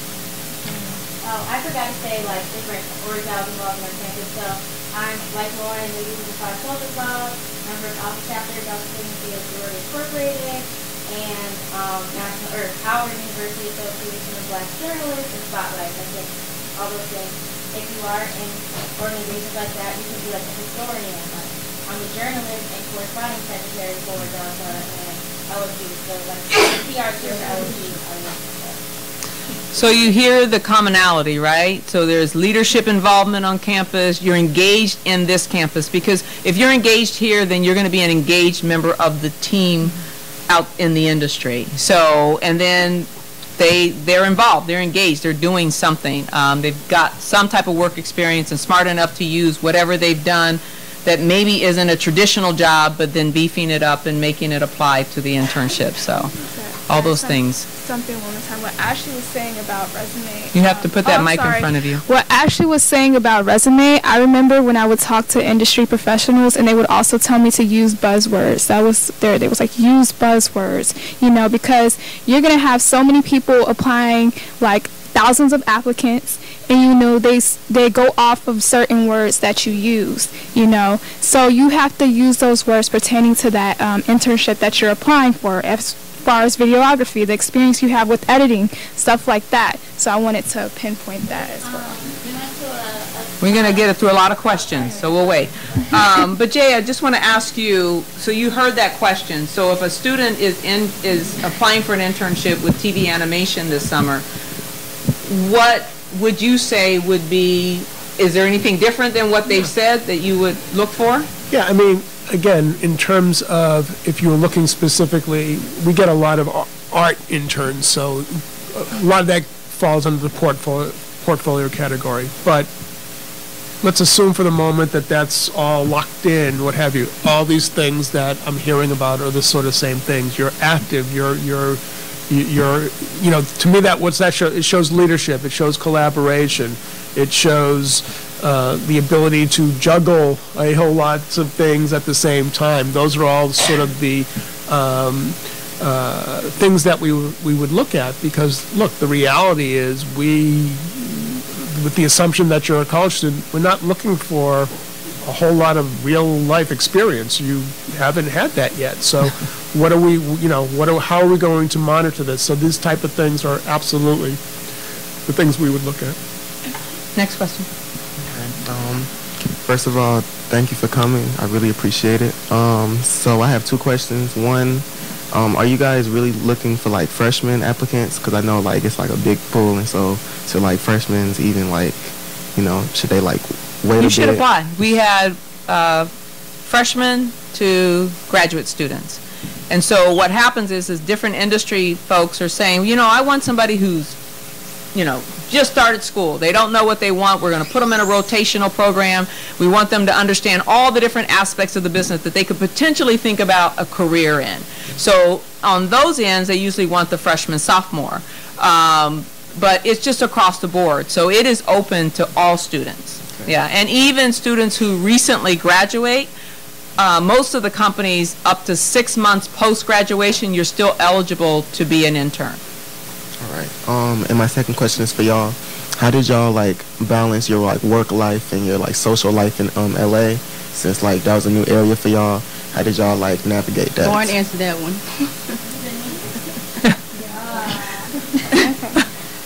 She's everywhere. It has to be a short answer though. Okay, very short. My social life was great. I hung out with every single celebrity, except for Beyonce and Rihanna. But like, I there's not a celebrity that I had to crack the whip a couple times with her. Yeah, it was great, but like it really helped with my internship because like I mean like Lil Yachty like came in, like I like helped out with that, and then like I saw him like later on like the next that week, and like we like connected. We were like, oh yeah. So my social life was great. How did I balance it? It was easy. You just, you know that you gotta wake up in the morning and go to work. And be on time. So you just do that. If you were out all night, like you still wake up and go to work the next day. I felt like my boss all the time. That's how. So, yeah. But at MTV they were all like really young. So it worked out.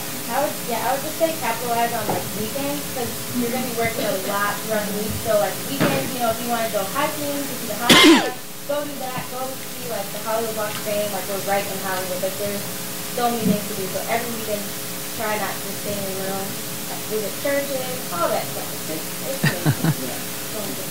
I'm gonna give y'all the realistic version. We were working a lot. It was 9 to 6 Monday through Friday for most of us. Some of us had summer Fridays and some of us didn't have summer Fridays, which is when they give you like a half day and you leave around 1 or 2 o'clock. Some of us were still there on Fridays to like 6 o'clock in the evening. The weekends were our time really to like get out and go see things. I know when I first started working at Paramount, off the bat they were like, for 4th of July, you have the 4th, 5th, 6th, and I planned accordingly. I was like, I'm going to see as much as I can see in those 3 days in that, like, 5-day weekend. And we got to see a lot of things, and a lot of the program had a lot of things planned for us. So some of that time was doing networking events and other things like that. But we were able to manage our time fairly well and be able to see all the things that we wanted to see. Hello, my name is Autumn Witter. I'm a sophomore television and film major from Atlanta, Georgia. And I was wondering, I heard a lot of different job descriptions and positions that you guys experienced this summer. And I heard a lot of the things you guys were expected to do. And a lot of that is stuff that I personally have never been able to do before. So what would you suggest, and this could come from professionals or from the people who experience the internship, what would you suggest working on during the school year, perfecting the craft of, or building a resume of, I know you were talking about the book report for the scripts. What are things like that you would suggest looking into becoming better at? Ooh. Okay. I feel like just doing your research is really important. I feel like doing a lot of that beforehand, especially depending on what place you work at. A lot of the things my supervisors were talking about were movies that had been filmed like way, way back, and some of them I hadn't seen, and so during my interview process, they were like, make sure you watch this movie and make sure you do this. But some of the stuff, they just had to teach me, and I had great people who were very flexible, and they allowed me to mess up and make mistakes and go ahead and fix those mistakes, but a lot of the things were spare of the moment. There are a lot of things that you can't necessarily prepare for, because I was their publicity and photography intern, but I was also their part-time assistant. So I was doing like her statements and like balancing things for her, and like she was giving me more than the job description, and sometimes you just have to adjust. But it was great because she entrusted me with all that stuff, and she felt like I was able to pick a photographer and find somebody who was out in the UK who I'd never met, you know, and they just give you more. So sometimes you just can't prepare. You just have to kind of go with it. And I would also say that, you know, again, I mean, you're in school, take advantage. You know, it's about educating yourself. Learn about the business, right? Engage, get involved. All those kind of wonderful things is what you have the opportunity to do now, and position yourself. Every summer, you should be working, doing something towards what it is you think you want to do in the future. You just have to do that now. Plug yourself in, whether it's through clubs, organizations, volunteer, creating a new group on campus, whatever. Get involved and start building your resume now. The thing that happens, and the sad thing that happens, is that people are like desperate, and it's like, it's the 9th hour. I don't have any of that experience. Well, it's a little late. So that's why you utilize career services, you go to them, you get involved, and start building your resume now. My kids, as soon as they got in college, it's time to start working on an internship this summer. You're going to do something. So that's how you do it. Thank you. You're welcome. You want to add something? Because you mentioned you were helping the filmmakers, so I also say volunteer with the graduate students. They can do films all the time. So volunteering on set, whether that's acting, directing, you know, anything, I would say that would also help too, because you know, just put those restrictions on your resume as far as, you know, whether it's an organization or volunteering opportunity, that would still be, you know, beneficial to future opportunities. And I think what all of you guys should do, you guys should do this maybe through career services or whatever. You guys should share samples of your resumes so that your colleagues can see, you know, what you did, how you describe what you did, because that language is very, very important to getting you even in the door, right? So that's a good thing that you guys should do. Next question. So my name's Maisa Riker. I'm a public relations major from Baltimore, Maryland. My question was just how you guys feel like your majors play into and like we're able to support you in your internships. Well, for me, it's weird because my major is broadcast journalism, but it was like a film development internship.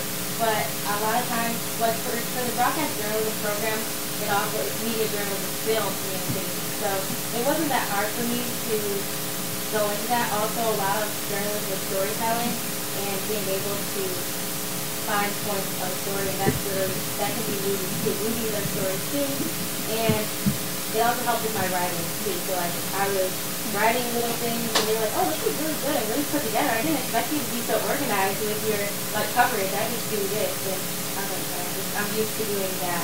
But yeah, like just reading and summarizing, I think that helped a lot, and just knowing about film, like loving movies, loving TV, loving like actors, and knowing all about pop culture really helps. And it's gonna just continue to help me because they're impressing me with those things. You can't just go in there and not know anything about like the movies they've made and things like that. And that can play into like how you study before you get the internship. Like, you know, with your major, watch movies, work on set, and know about what you're doing before. And I would just add this. In the industry, there are so many people working in the industry that do not have a television film major. They don't care about your major.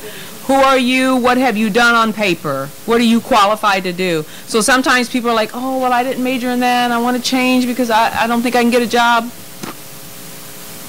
What's your experience? That's what we're looking at. You know, I mean, obviously there's some areas where, you know, that plays in and that's important. But by and large, like there are a lot of people in Hollywood that are lawyers.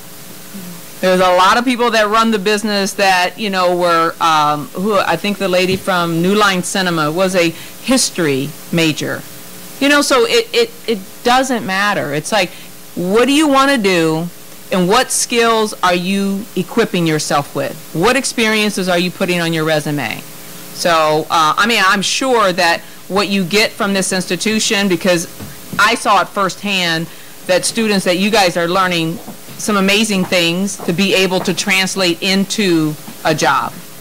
So you take those resources with you, because I'm sure at some point they're going to play in. And I just heard the background from Candace about how her career just total different, theater major, and then she's doing all these other things. So hopefully that answers your question. Thank you. Excellent.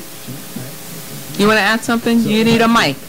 Oh, Ted's moving. So I just wanted to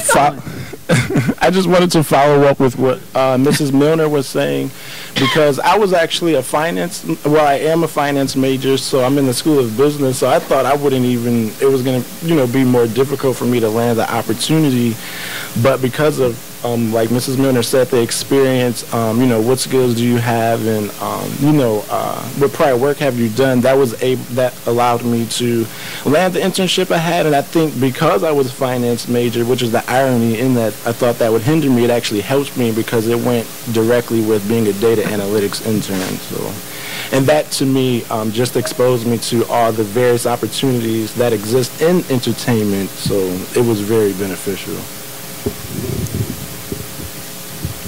Next question. Hi, salutations everybody. My name is Andante Petit Home. I'm a film communications major with a minor in theater arts from Durham, North Carolina, by way of Fort Lauderdale, Florida. I'm a casting intern here in the DMV currently, and this is my senior year. And I noticed that I remember Ms. Milner, you had stated that there was a couple students who went through the program and got jobs right after. I wanted to know that maybe, since the companies get to choose on who they're interested in, is there a possibility, let's say let's say some student was with the company with something that they wanted to try out, and then they also got a job from them, but they wanted a job doing something else. What is to ensure that someone is able to get the job that they're looking for? Well, I mean, that's a part of your journey in terms of, launching a career. Yeah. We don't always start out exactly where we want to be, but it's about going through the process and the journey to getting where you want to ultimately be. So you take that first opportunity that comes along, if I'm hearing and answering the question the way I think I heard him say it, but you take that first opportunity that comes along. Like we have a student right now. It's like, oh no, I don't know why I took this job with an agency. This ain't for me. I don't know if I can do this. So, but I'm like, you need to stick it out. Yeah. You need to do a year, get a year under your belt, because it's just going to be good for you. It's going to bode well for you.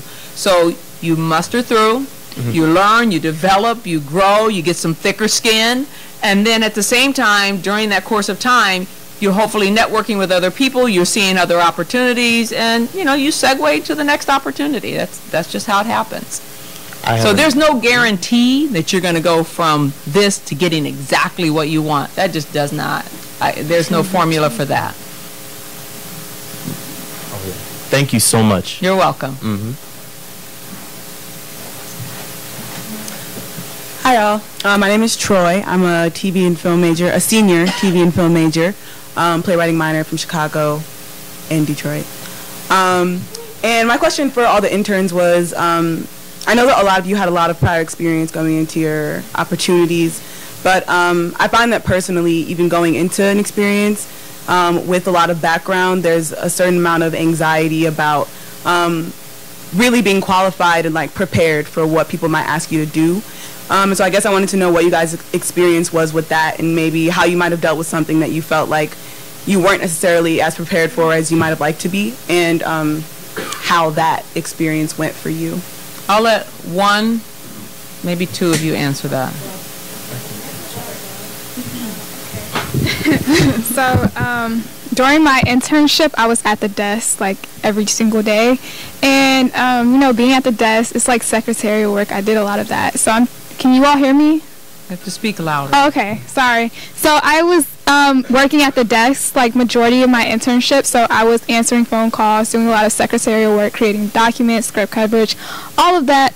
And working at the desk, I thought, oh, this would be easy, you're just answering phone calls. I didn't know how to work a phone. I was just answering the phone, had to do conference calls, all this other stuff, Bluetooth. I was like, what like I was just so overwhelmed. So, you know, and my supervisor, she would always be like, you know, it was like a sense of frustration with me, but I would just tell her, you know, every single day, I would be by her desk every single day so I can learn, you know, so I can know how to do this stuff, you know. So I was just very motivated to just know how to do it. You know, I would ask her questions. I was like, could you run through it with me one more time, you know, so I can get it, you know. So that's what I did. And it's funny because a lot of times when I do workshops and people talk about, you know, I'm talking about phones. Phones is 80, if not 90% of an entry-level person's job, because this industry is all about, you know, who you're talking with, who you're building business with, right? And they are trusting you to make sure that all the people they want to talk to, that they talk to. And all the meetings that have to be set up, that they get set. And nothing falls through the cracks. So, you know, it's one of those positions when you get the opportunity to first sit on a desk, you're like, oh my goodness, like this is no joke. This is not just, hello, you know, no. You are really like, okay, you're playing this one and you're politically holding this person at bay. I mean, it's a whole dynamic. And so I think that probably is a very eye-opening experience for anyone who gets the opportunity to sit on a desk. So, you were going to say something, Amir? Yeah, I was going to add that I asked questions. So, you know, entering my internship, of course I had to use Excel. And then I would say being honest also about the, you know, your level of skill set. So I remember being asked, you know, how well, you know, how, you know, fluent I was in Excel. And I gave an honest answer. You know, I was, you know, at the time intermediate. And I knew a lot of the functions, but there's still so much more to learn in that area alone. So just being honest with, you know, your skill set level, and then when you do come across something that's challenging, don't be afraid to ask questions, because then when you ask questions, you show that you're engaged, you're interested, and that you're actually learning. So I think it's very important to be able to say you learned from your internship and not that you just interned there. Because when you learn from it, that means you're equipped to take on the next opportunity and continue progressing forward. And Jay, I would just ask you if you could chime in. You know, there's a pass that you get when you're an intern. They don't expect you to know everything, right? So, you know, talk a little bit about that to her question. Yeah, I mean, the reality is we understand there's going to be a sort of catch-up time, and you know, we need to give you the space and the ability to make the job your own. That's not just true of our interns, that's true of our executive assistants who come in. It's a hard job, and the fact that, you know, Stacey was talking about, well, I'll teach a course in 4 hours that it would take, you know, 6 usually months on the job to learn. Yeah, so it's a challenging job. So we understand that your ability to ask those questions, your ability to catch on as soon as you can, is part of our instinct in terms of why we hired you. But it's interesting to note that, and you referenced the agencies, there was a time when we always took resumes from people who were working at the agencies, who were trying to get out of the agencies and sort of come over to the creative side. And those were some of the most high-profile candidates we did, because two things we knew about them. Number one, that they had a lot of phone work to do and that they were sort of balancing out everything. And number two, that they were reading a lot of scripts. Those two elements were so important in our side of the business that they became ideal candidates for us to be assistants over at what we do on the creative side, and even on the production side in some cases. So the desk is absolutely an important place, but most people understand how difficult it is and give you the time to sort of catch up. But you got to catch up. I mean, there's a certain point where then it just becomes all right, you know, I'm missing meetings, I'm missing calls. This is not working. This is not working. So, but there is that sort of time where we give you to sort of to learn it and for you to ask questions. And we'd be surprised if you didn't ask questions. Yeah. I don't expect you to know it all. Yes. Hi, my name is Amaya Allen. I'm a freshman journalism major from Chicago. Coming into Howard, I had a lot of different interests, like within the communications field. I love to be on camera, I love to write, but I also love to like work on brands and collaborate. So what would you say for a freshman to kind of narrow down my interests and kind of focus on one aspect of the communications field? I feel like doing the internships and just trying different things will allow you to kind of figure that out. I wanted to do a photography internship, but it was definitely not what I expected in certain areas. Like, I thought it was going to be very hands-on, like I'd be running around with the camera, but I was doing the logistics of it. And I was planning out like how they wanted things to be shot and choosing photographers and like doing like a lot of the extra work that goes into it before they hire the photographer. And while that was really, really interesting to see how it went, that wasn't what I wanted to do necessarily. But I'm glad I had got that experience, especially because they gave me so much to do and so much more knowledge than I needed that it will be beneficial as I move forward. So just trying different things, because I'm a journalism major, but I love photography. I write content. I want to like, you know, do videos and work for like a BuzzFeed or Essence later on. But this was a great internship. So just trying different things. I would say, oh, I'm sorry. And I would say that, you know, at some point you have to just kind of have a jump off point. You know I like this and I like that, but the beauty of being here on campus is kind of you get to kind of explore those things and build and see what you like, but then also you get to try an internship in this area or try something in another area, and hopefully it helps you to figure out ultimately what you want to do. Sometimes we never know what we want to do. We're constantly changing. I don't think you need to know what you want to do. Going in, right, you at least have an idea. Like, think of the things you like. So I went into a marketing internship, and I switched my major from marketing my freshman year to film and TV my second year. And because I wanted to learn more. I wanted to be in the entertainment industry, but I was thinking about taking like the corporate route into it. But now that I have done it and I actually had that internship doing marketing, and I've learned that like it's not really what I want to be doing for my career, at least right now. But I don't think it's what I want to do at all. But I would like to be on like a development track, but now that I have that internship, that experience, and have learned more about the business, I think it'll be easier to make that jump. You have a huge advantage. You have Warner Brothers on your resume. Well. Thank you. Hello, my name is Deja Davenport. I'm a sophomore audio production major, music minor from Philadelphia, Pennsylvania. And my question is fairly simple. My interest is more towards the music industry, so I was just wondering if EICOP offered opportunities for that avenue of entertainment. On the music side? Like producing. Yeah.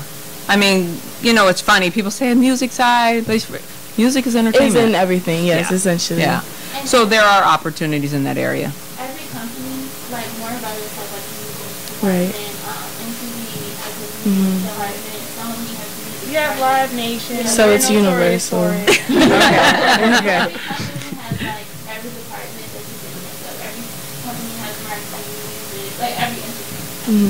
So it's universal, essentially. Okay. If you get an interview like with one of these companies, when you tell them that music is their industry, you might end up with music. Right. And then that becomes like a new partner. I don't know. You never know. Okay. You need to be open about your intern. I mean your interest, because like you never know. Okay. Thank you. And search the company's website. Look at music internship opportunities. So, I mean, there's just so many ways. And just so you guys know, like, internships recycle, right? So what they were looking for one summer, they may be looking for again another summer. So go and look and see what the qualification requirements are, so that you'll know how to put yourself in a good light, so that you're prepared for that opportunity when that opportunity comes around again. So, hi, my name is Apoku Boateng. I'm a film and media major from Newark, New Jersey. I'm a freshman as well. And my question was just about, with the internship process, when you enter, I understand that they're not expecting you to necessarily know everything, right? But I was just asking more about the environment necessarily. Like, is it still sort of, in a sense, I guess, like, do they expect you to still have as much responsibility as if you were actually working there? Because I remember you were also talking about before that at a point you need to catch on, and they will be depending on you in a sense. So what is that environment like? So for the interns? Yeah, for the interns. Okay, I'll just go with it. I was gonna say, for you, like, the best thing you can do to start off is kind of act like you work there. Like, I know you're an intern, but you don't want to act like the nervous intern the whole time because you know how stress you. So, you know, I don't know, just walk through, like you're on a studio lot, you're somewhere where people don't even know you're an intern. So you can kind of use that to your advantage. Ask questions, like we said, ask questions and do the work. You don't have as much work as like the assistants do because they're really like working for executives and getting all their calendars. It's really hard. But you can kind of shadow that and like say, hey, can I see like what you're doing, how to schedule that? And you can get a vibe of what that is and you know, ask for more work, but you don't have to worry about like having all that work. So you still definitely should try to be confident of somebody who already works there. Yeah. Because I worked at Live Nation and I was a part of the D&B team, Diversity and Belonging, and I did have the same responsibility as like everybody that was a part of the team, the manager, the VP. She trusted me to create Excel documents to track merchandise counts for all the global events. She trusted me to plan meetings and also, like Ashley said, act like you do work there. Set up informational interviews with people that work there. I set up one with a lady, a part of the communications team, the social media team. But luckily for Live Nation, they give us the same responsibility as their employees, so that's great. Yeah, and she said pretty much everything I was thinking. And then, by the way, she planned a Kid Nation event too, which was really huge for Live Nation at the time. And then I wanted to piggyback off of what Ashley and Maya said, which is don't be the nervous intern. So me and Maya, people actually thought we worked there.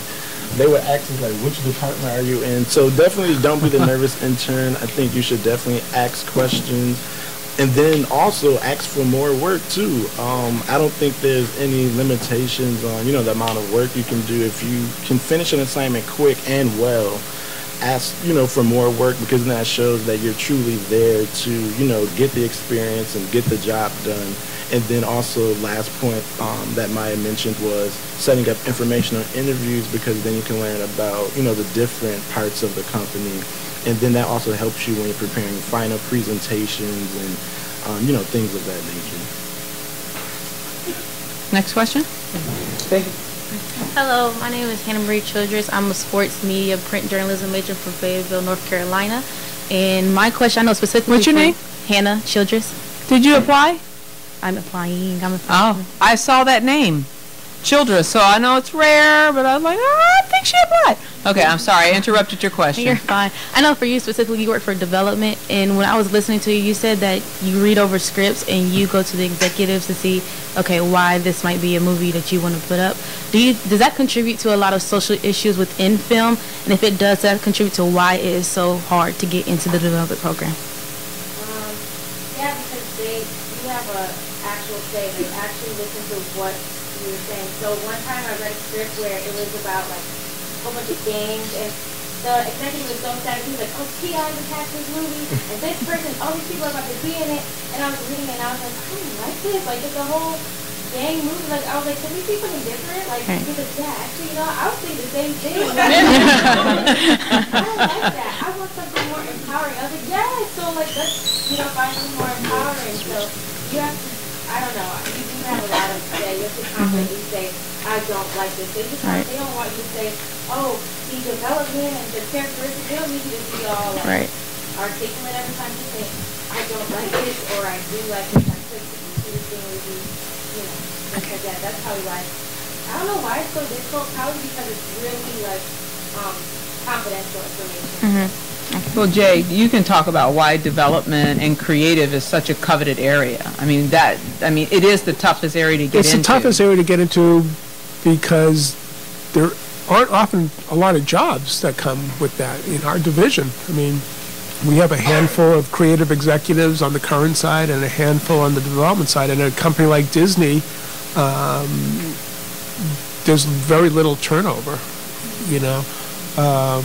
Generally speaking, Netflix has changed that a little bit, but they're coveted jobs because it's not like you have hundreds of people working in development and hundreds of people working in current series. You know, we handle all the series that we do with probably 8 overall executives. Development is maybe 4 or 5 in our division.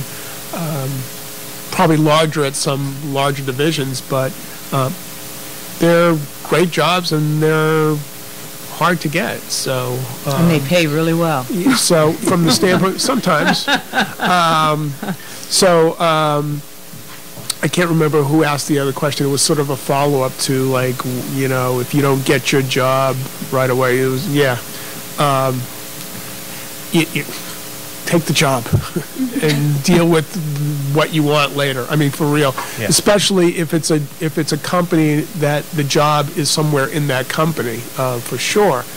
Because again, as we sort of talked about before, your maneuverability within the company you'll find it to be a lot easier than trying to sort of maneuver around the company from the outside looking in.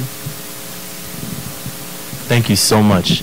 Another question that I had is for the program itself. I don't know when the companies get involved when choosing an applicant, but as far as from the pool of applicants to finalists, what is the secret ingredient or the thing that you choose when picking your finalists before the companies get involved? Is it dinner with you and your husband? And, you know, I like this guy. It's all the stuff they told you they have on their resume.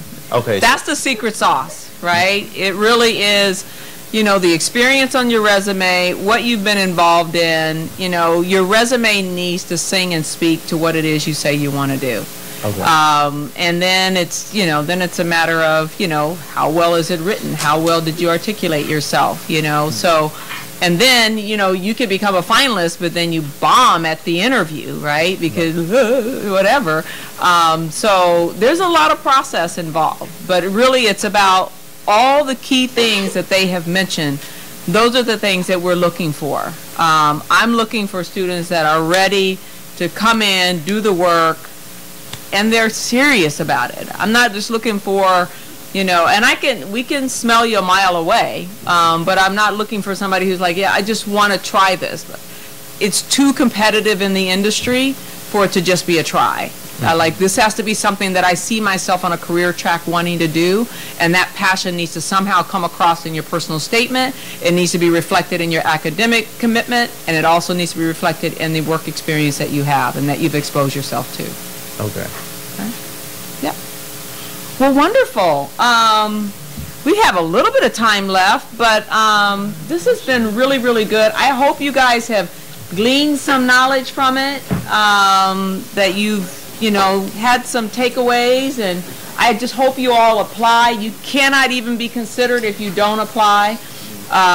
Utilize your career services, utilize your colleagues here on campus. I mean, oh my goodness, look at this. You have something you want to say? Can I say one thing? Just trust your process. It's so fun to be sitting up here with Amir. I helped him on his video portion, and we ended up in the same program. So really help out the people that are applying with you, because you never know who's going to end up there with you. And it's just an amazing process. So just trust. Once the application is in, your gift will make room for you. That's true. Okay, okay, let me do yours, and then I have a final question, okay? And then you have to be fast on it. It can't be long. It's going to be a word or a sentence. I was going to say, stay ready. Like, once you apply, like, you never know where you're going to get that call for an interview. Like, I literally was leaving lacrosse practice. I looked so crazy. And I got a random FaceTime call. So I answered it. And it was the people at MTV and VH1, like, sitting in an office asking if I was ready to be interviewed. And I was like, sure, yeah. So I like ran into a room and like they interviewed me with like no makeup on, looking crazy, like hair like crazy, and I was ready. So just like stay ready, like do your research on the industry. Like you don't know who's gonna call you, so just like be ready. That's good. I love it. Stay ready. Expect. I always say stay in a mode of expectancy. So that's what I want to do. I want to leave everybody with a word of encouragement, okay? So my word to you, so we're going to leave them not with what advice you would give to your 20-year-old self, because... I'm not even... Yeah. Anywho, so we're going to say a word of encouragement. So my word of encouragement is stay in a mode of expectancy and believe you can do it. Okay? Passion. I was gonna say that, but purpose and drive.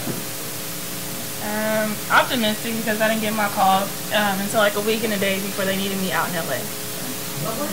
I didn't get my call from Live Nation. What did I say? Optimistic. Optimistic. There we go. So I would say definitely be authentic, and I want to end with a quote by Satchel Paige, which is work like you don't need the money, love like you've never been hurt, and dance like nobody's watching. He was an African-American baseball player. Nice. Mine is, like I said, your gift will make room for you. And lastly, just make sure you're willing and able. Soak up everything you can in these experiences. I would say have faith in yourself. Amen. Yeah, I would say have faith and claim it, like see it. No, isn't it say it until you see it? Yeah, say it until you see it. Like claim you're gonna be in LA this summer, next summer, and then go do it. I would say be passionate, like be passionate about everything that you do, and every internship that you have, even if you don't like it, try to do that. Excellent. I love it. You guys got good info now. You charged, you're ready to go. We can conquer. You guys can be running the industry. You realize that? And do you guys realize the importance of your network right here? You guys have filmmakers, you have creatives, you got all types of components of an industry. You guys can make your own private studio. Right here, with just your colleagues. So, those are my words to you. I think that is it. Hopefully we gave you a lot. Oh, but wait, we have to give away some things. We have to give away some books. And we have to give away, I have a couple of HBCU and LA bags. And I'm going to let Ted take that. Like we all can get in. We all try to get in. It was so surreal. That was because it was so funny when you got there, and I was like, Yeah. Because Well, they have to. Oh no! I had told you like I got eliminated, and that's why it was so funny. It's a little cold. No, in this room, have you been It's freezing. Yeah, I was like, I believe it. I don't have to do it over here. We get there, like.